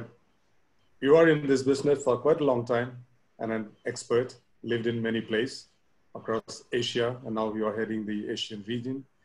How do you see the construction sector, particularly facade industry where you are specialized, to behave after COVID-19, specifically from the client side? How do you see that the industry will go forward? Will there be like a different mode of working style, something? See, the Asian perspective, it take at least 1 year or 2 years to back to normal, at least 2 years. Because current projects are some are under construction, some are under design, some are under completion stage. So these whoever in this business, whoever the fresh, they won't start. Whoever the people under construction, they may not start the next job until this completed this job and wait and watch the market, how it behaves. So it take 2 years to back to normal. That's what my personal feeling. So in between there is a move. People who are invested already in halfway through, they definitely they need to complete and get back their investments. Whatever under planning, maybe they try to reduce it or whatever they plan the budget, maybe they try to cut here and there to come back to run and move on the project. Whatever on completion sheet, definitely they complete, find a way to complete and hand over. But overall, is next 2 years a big tough market, and it's hard to overcome this post COVID-19. So after 2 years, definitely India market has a big potential because you see there's a shifting focus, as Dr. Christian said, and it's going to be localizations. So definitely the market will, large economy, like India or other parts of the world, where more than 1 trillion economy definitely flourish, but other economy also grows. Depends on the population wise and economic point of view, the respective countries. Okay, that's a good, but 2 years is a quite long time. Huh? I think industry, the way how it is behaved, that we need to see in building industries at least 3 to 6 months. Yeah, that's what I said. The 2 years period is you won't expect any major changes. Whatever people ongoing jobs will try to complete, what are going to be completed need to be completed, and whatever new project design maybe they scale down rather than going into full swing. Okay. Thank you, Mr. Mahesh. And my last question to John Mark. As we are from Hydro Building Systems, how can we ensure the consistent supply chain during this type of crisis? And we have done now past 50 days. So how we can go forward? Because still that uncertainty is everywhere. Yeah, well, first of all, as I said, we hope that the worst is behind us. That in Europe, and it's also true in Asia, but in Europe, I think most of our operation have been locked. I would say from mid of March to almost end of April. And then people were working from home. We were not able to produce any extrusion except in Germany. We were not able also to get some of our components from our suppliers. But it looks like since the beginning of the month, since the beginning of May, we have been able to restart the operation, reshuffling our factories because to cope with the social distanciation, and then we have equipped the people with masks and with visors and specific protection. So we are, I would say, almost at a normal level of production today. And as Ari said, we expect to be able to be at 80% at the end of this month, and to be well, I would say almost 95 to 100% in June. So really, we believe that if we are not going to be confronted with this crisis that some people are unfortunately predicting, I think we will be back to normal in June. And it's the same in Asia. I think if I talk about China now in China, it's almost business as usual.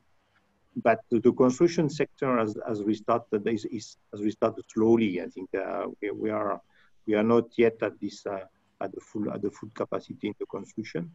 In Southeast Asia, I think we are based in Singapore. Singapore has been locked down, and most of the suppliers of extrusion which are not in Singapore have been locked also until the beginning of the month. But now we have started also to produce normally, and we are able to deliver our customers. And you know the situation in Middle East and India.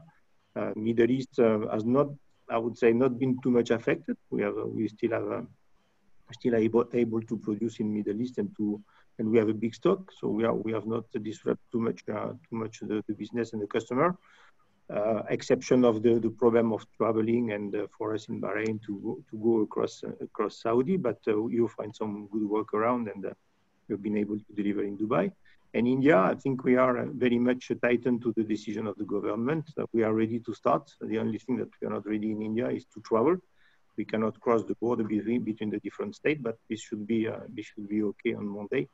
And from Monday, I think we can expect, well, maybe not business as usual, but we can expect to do business. So I truly believe that the worst is behind us, and that we will now be able to ramp up our production everywhere, including Europe. And I was discussing with Henri this morning in France. I think we are already at 70% of the production, which is quite good, because 1 week and a half ago, I think everything was stopped.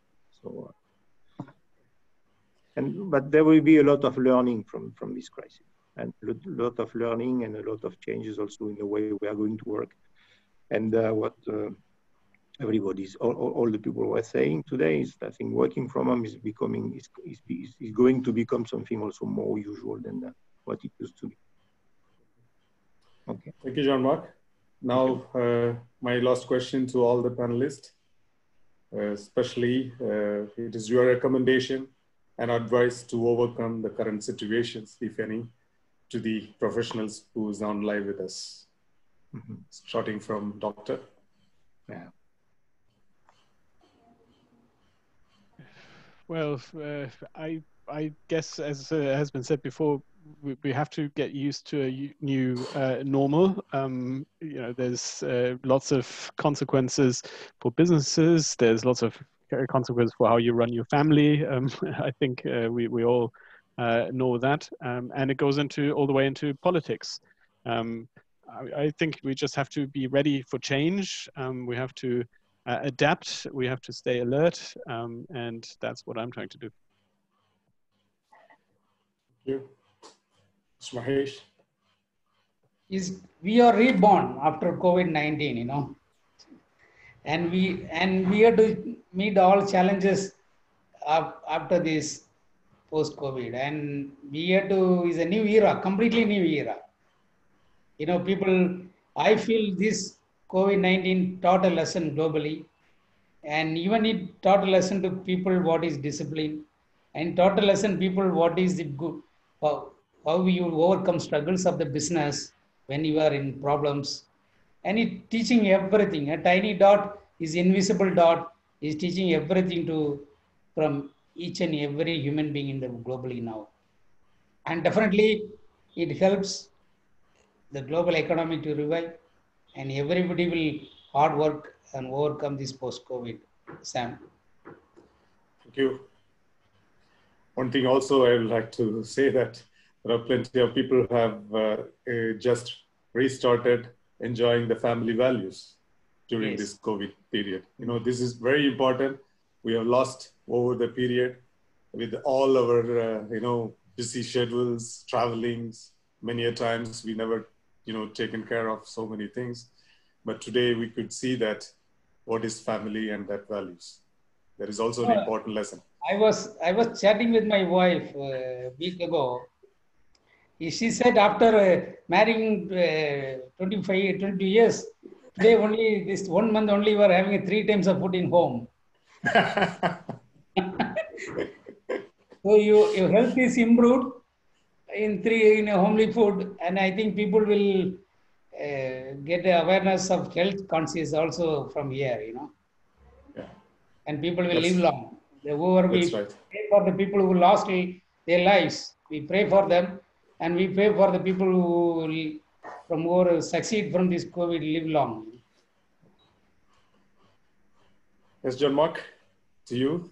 Yeah, I think many things have been said, but I truly believe that there will be a before and after this COVID crisis, of course. But don't believe it will be dramatically different. I think that the main principle of the economy will remain.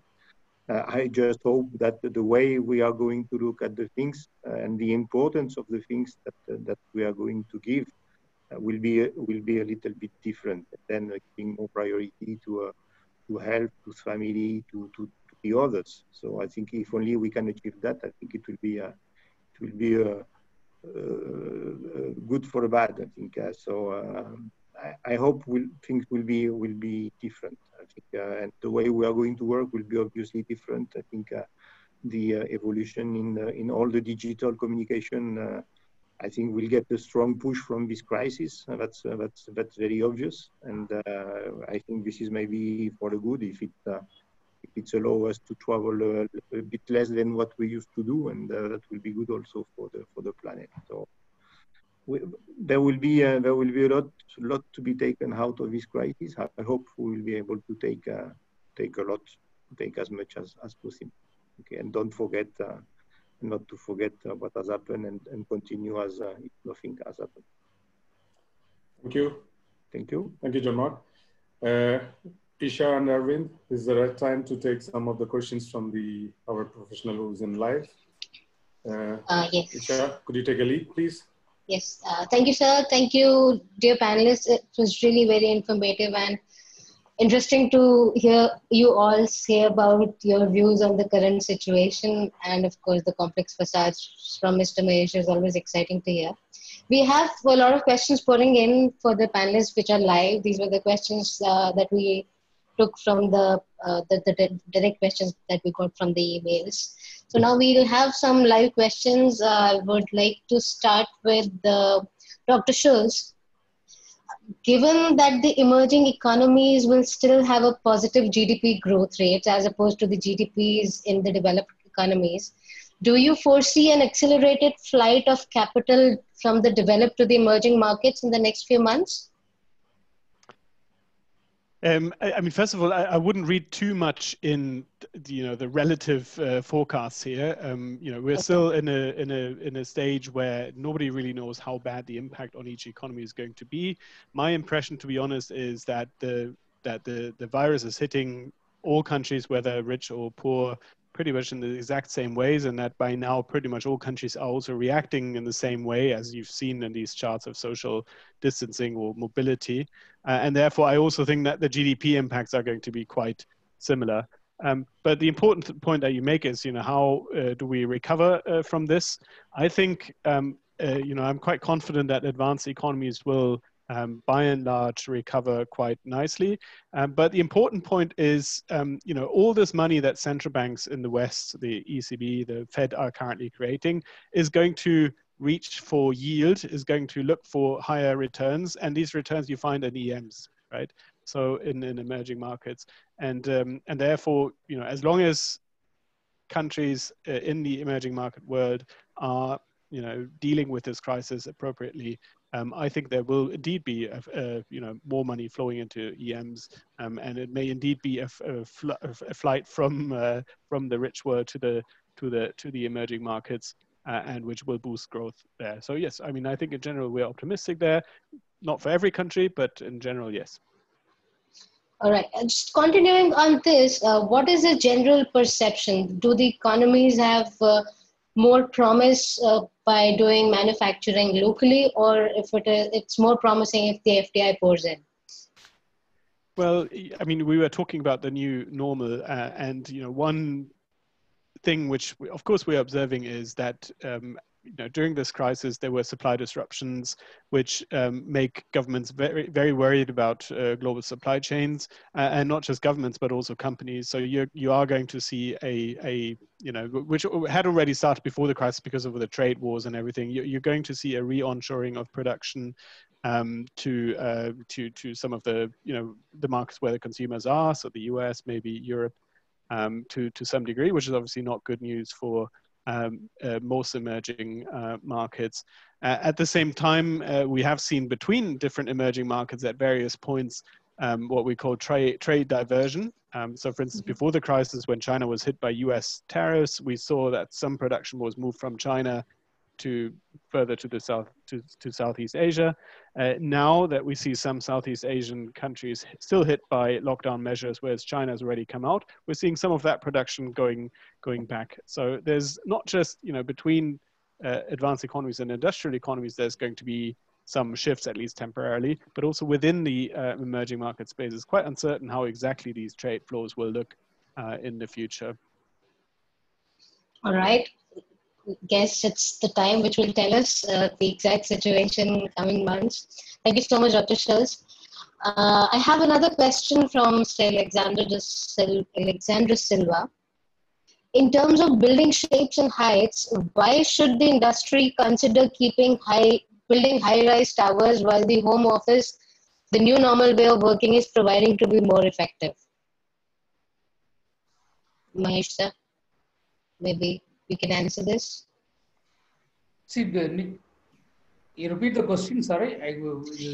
See, in your presentation, you showed a lot of high rises and complex facades, large volume office commercial spaces.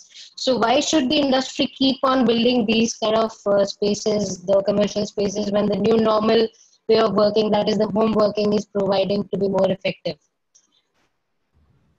Do you think it is going to change, or it will keep on going? It will have some changes. Now the IT sector, the people are learning, and there is people are work for a month from home. But this can help to some extent from backward working from home. From what you call the backward home office, homework. But in the front end, you need office spaces and anything on spaces and commercial driven areas, mainly financial markets, consulting, knowledge-based sector definitely require office space. But on the IT sector, you can work from home. But major high rises are more towards commercial, financial sectors and other markets, trading sectors. But coming to working from home mainly happen in IT sectors, not in these commercial towers. See, a business visitor want to come, they have to come to commercial space only. They cannot come to your home for business discussion, right? Yeah, makes sense. Correct. Never thought it like that. So definitely, IT sector, yes, there are some impact that people work from home.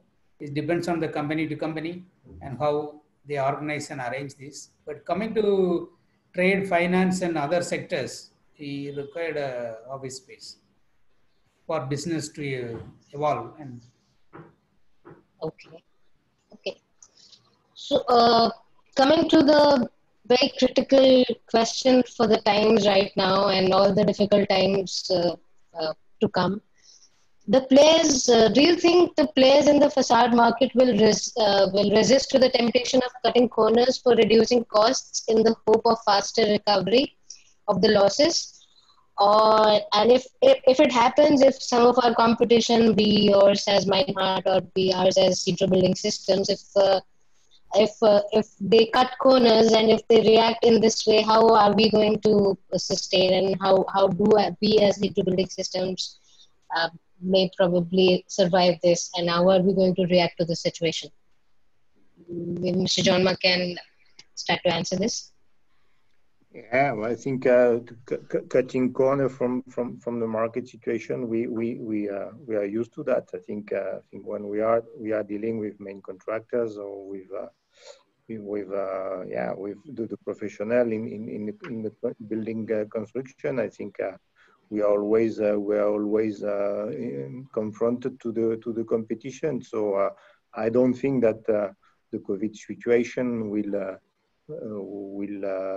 make the contractors to cut more the corners. I think I don't know if the market goes down, obviously the competition will be more exacerbated. So I think we might have to do some efforts, but I don't see tremendous change in the way the market are going to behave in front of the competition. Competition is the competition. I think the competition will be more affected by the dropping down of the LME, of the dropping down of the oil price, of the rising taxes in in Saudi, for example, than by the COVID itself. So I think I don't think so. I think maybe Robin, you have also some ideas about it, but I think competition remain the competition, and the market rules are still always the same. I think so. I don't see any consequence on the COVID on the way the markets are going to behave, to be honest. See, yeah, Jamak, I think normally there is always a pressure on prices in such situations. This is like, the clients or everybody, it's like human psychology, just to take an immediate use of the situation. But contrary to the actual perception, it is other way around. Like in this type of situation, the prices of material, it is not the commodities, it makes the difference. Now today the oil price is so low, but doesn't mean that I can use the oil, because there is nobody to use the oil. So what is the benefit to the governments even? So the same thing, even LME is low, but if there is no market demand, it is not the commodity is deciding the factor of any final cost of any project, whether it's in industry or in facade or in building industry. So people, what they tend to forget today, if you see, there are plenty of people, they are going back to their own countries. And after 1 month, you may find very much less people to work. Even in our industry, it is always blue collar job. Today, people are taking an immediate action of terminating jobs, and there are plenty of job loss.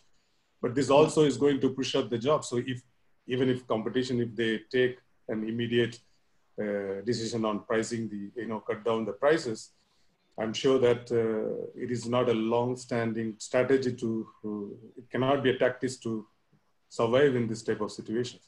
Yes, there will be a lot of pressures. We cannot deny it. But this is a very short-term approach from the owner side as a buyer. But as a seller, we need to be we will be having tremendous pressure. You can see that prices of many items is going to, even starting from the mask. The mask was sold at maybe in cents. Today, at what price?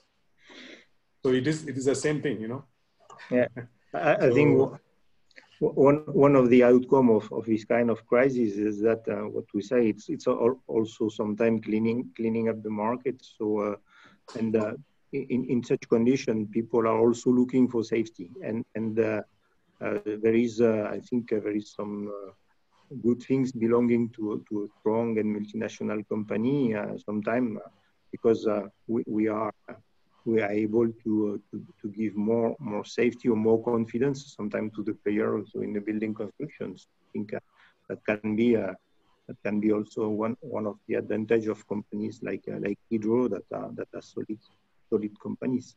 So I think we are giving some reinsurance toward the market, but only the future will say. Coming to Mahesh, sir, the same situation, you are mostly, the consultants are mostly under the tremendous pressure from the developers, the client side, that, reduce the design, compromise on the design, whatever, the cutting corners per se. How do you react? How would you react to it now? Till now, we know that you do not compromise, but now that the pressure is going to be intensified, how do you think you're going to react when the situation comes? Most of the finishes there will be a cut to corners, but design is design, engineering is engineering. There is no shortcut to it, right? So they cannot dilute on this too. So only the finishes or some kind of finishes they can reduce, and wherever the cost, they can balance and complete the project. So because this enclosure of the building, energy performance and comfort required. So definitely they cannot cut corners on these three, plus design and engineering. Balance, whatever they want to play, they can play. Even they want some portion, they want to plaster and paint the wall, they can do that, not an issue. But coming to have a landmark building, when they invest a building, they cannot end up with plaster and paint. Right. Agreed. So people, tenants or anything will not come. You're right. Okay, so I'll just take one last question, and it can be directed to John Mark and Mr. Robin equally.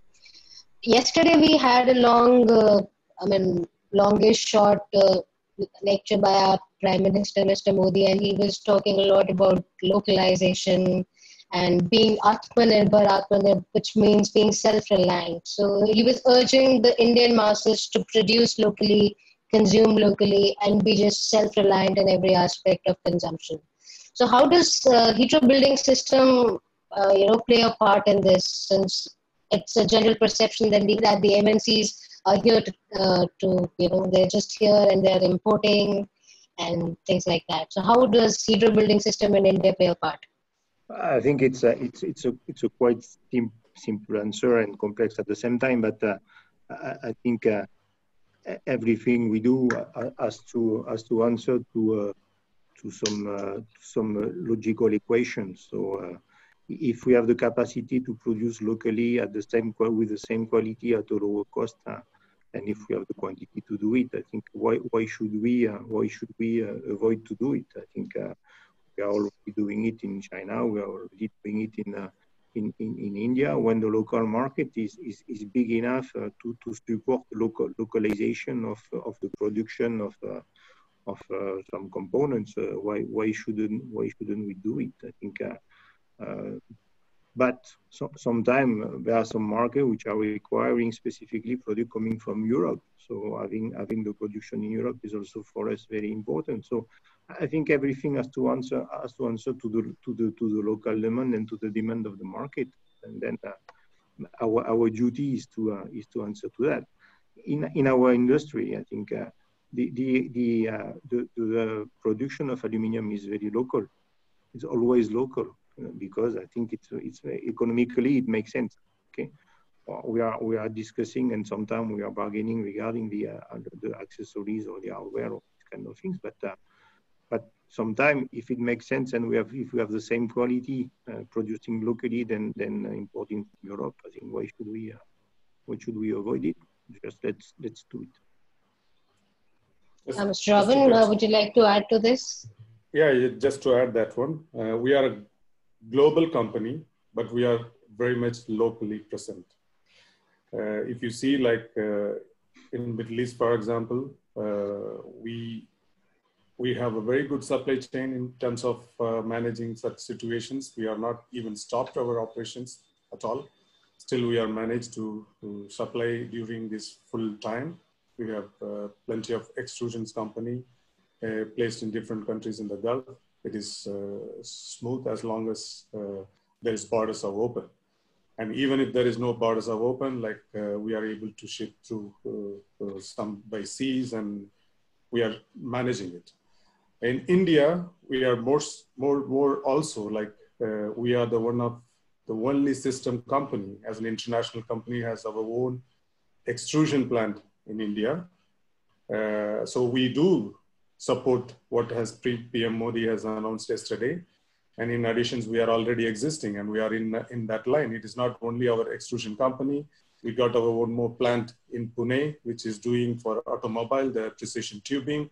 And our biggest IT head office, the biggest people working in IT for Heathrow is also in India. So it is more of like a local company. If you see as a presence, we have 120 people, Middle East and in India. So this itself shows how more we are just, diverse in terms of a global company to a local situations. And this is one of our main success of our business over the year. And Middle East, we are presented for almost 45 years now. And in India also, it is more than 25, 30 years. So it is that itself a testimonial to your question. I think we are already there. It is nothing new for us.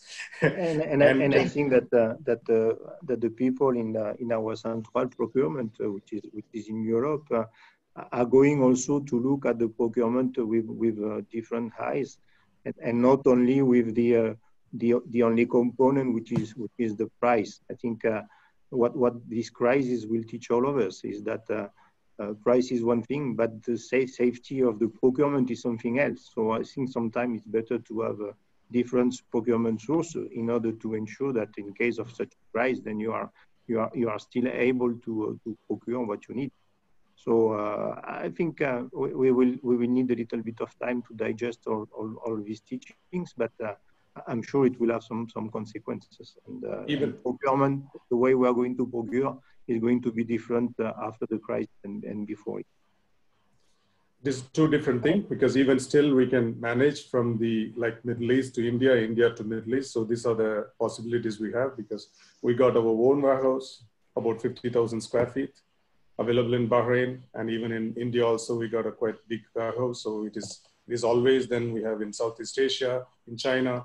So this is good thing also when you are dealing with a global company, because we have many different parts of world. We have our own manufacturing plant, so we can source also from there. It doesn't mean that, when you are in India, we just became ourselves very closed. Now here we are talking about we say global, we are just global and local, so we can merge together and we can bring always, when any of our customers partnering with us, they will never have this type of disruptive supplies during this type of situations. We will find the solutions for them. This is the assurance I can give to our customer and to our clients during this period.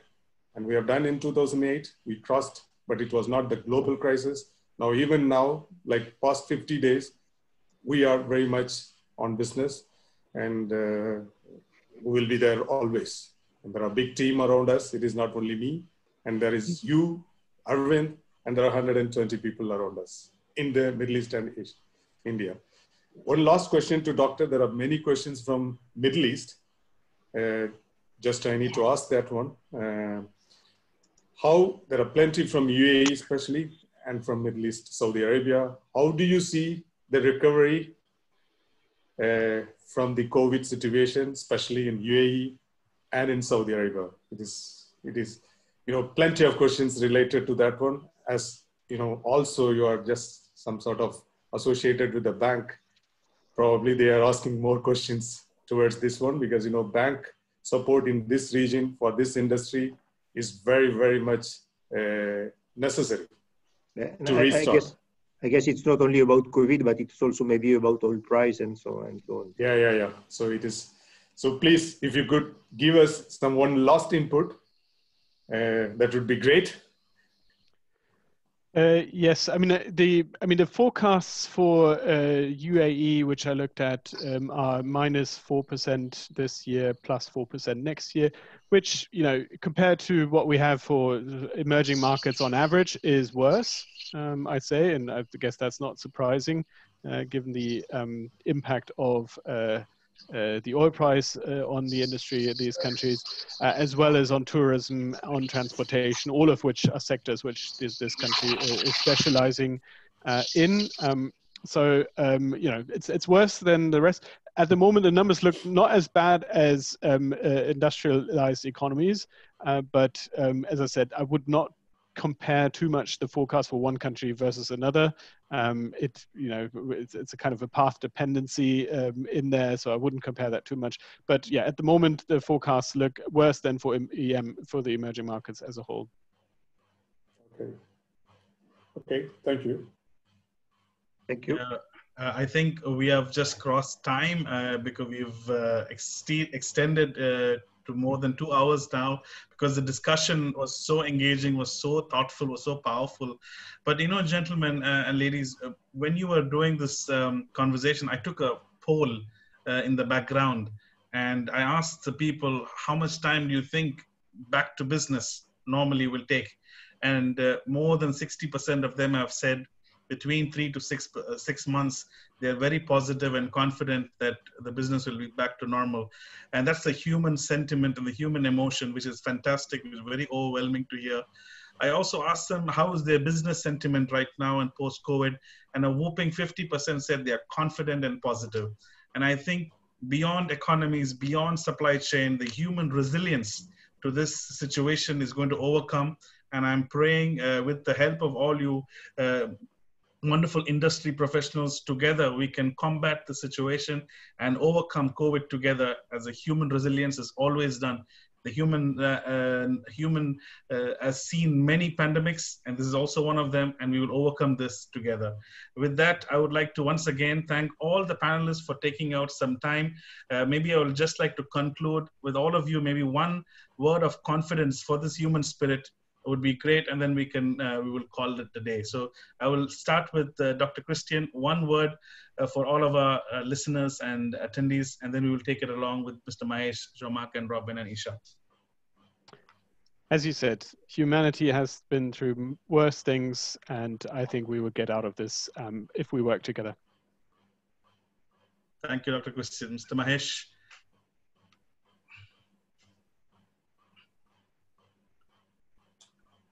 I just unmute you 1 second. Yes. Okay. This situation is after 1918. You know, we're facing after 100, how many years? Maybe 100 years now? Yeah. Yes. The second pandemic. And we have to be together and proactive and hard work and overcome for better prospects.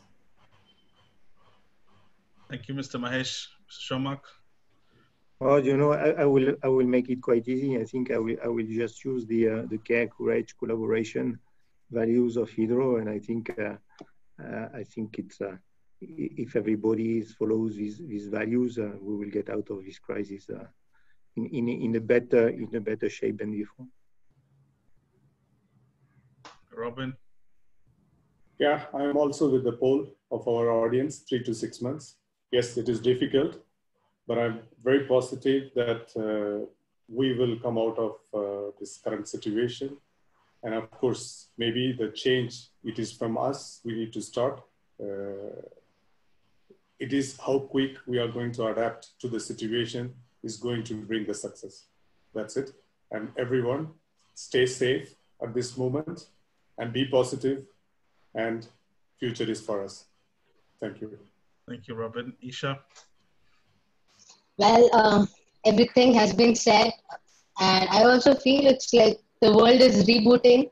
Some files will be lost for sure, but then when the reboot is done, we'll be stronger than ever. So again, stay safe. Thank you so much. And thanks all the panelists, and really thanks a lot to all the audience who stayed with us, who were so interested in the conversation. And we have a lot of chat box saying that a lot of thank yous have been pouring in all the way to all the presenters. They are all thanking you for your time and your energy and the information that you have shared. Thank you so much once again, Arvind. Thank you, Isha. So, thank you, Isha. Thank you, Arvind. Before we conclude, ladies and gentlemen, we have all of these recordings available on YouTube. So there is a QR code. You can scan this right now, and that will lead you to our YouTube page. It's called Technal Live. Please like, share, and subscribe this page, and you can get information about all our future and past activities as well. Moving forward, your feedback is so critical for us. It's been a wonderful journey this whole month. We've been having different conversations, different topics. So as you exit today's browser, you'll be leaded to a survey page. Please give us your feedback to us. It's so critical for us to improve and give you better and better content. And hopefully this digital communication will continue and evolve into also more closer interactions with both of us. With that, I leave it with our contacts. If you need anything, any more information, some Q&As have not been answered, but we will pass the questions to our panelists and we will request them to answer them at their leisure, and we will definitely get back to all of you. We had a wonderful audience today, 350 people plus, and a big thank you to all of you taking out time and listening to all of us today. It's a fantastic show. And to our panelists, once again, Dr. Christian, Mr. Mahesh, Jean-Marc, Robin, Isha, thank you so very much for taking out time. It's been a wonderful pleasure to host all of you, and we look forward to hosting you in our future webinars.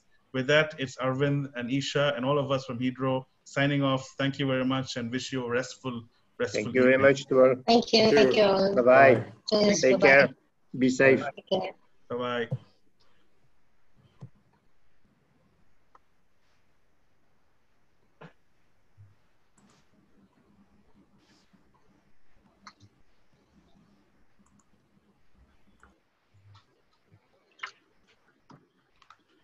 Just going to stop recording.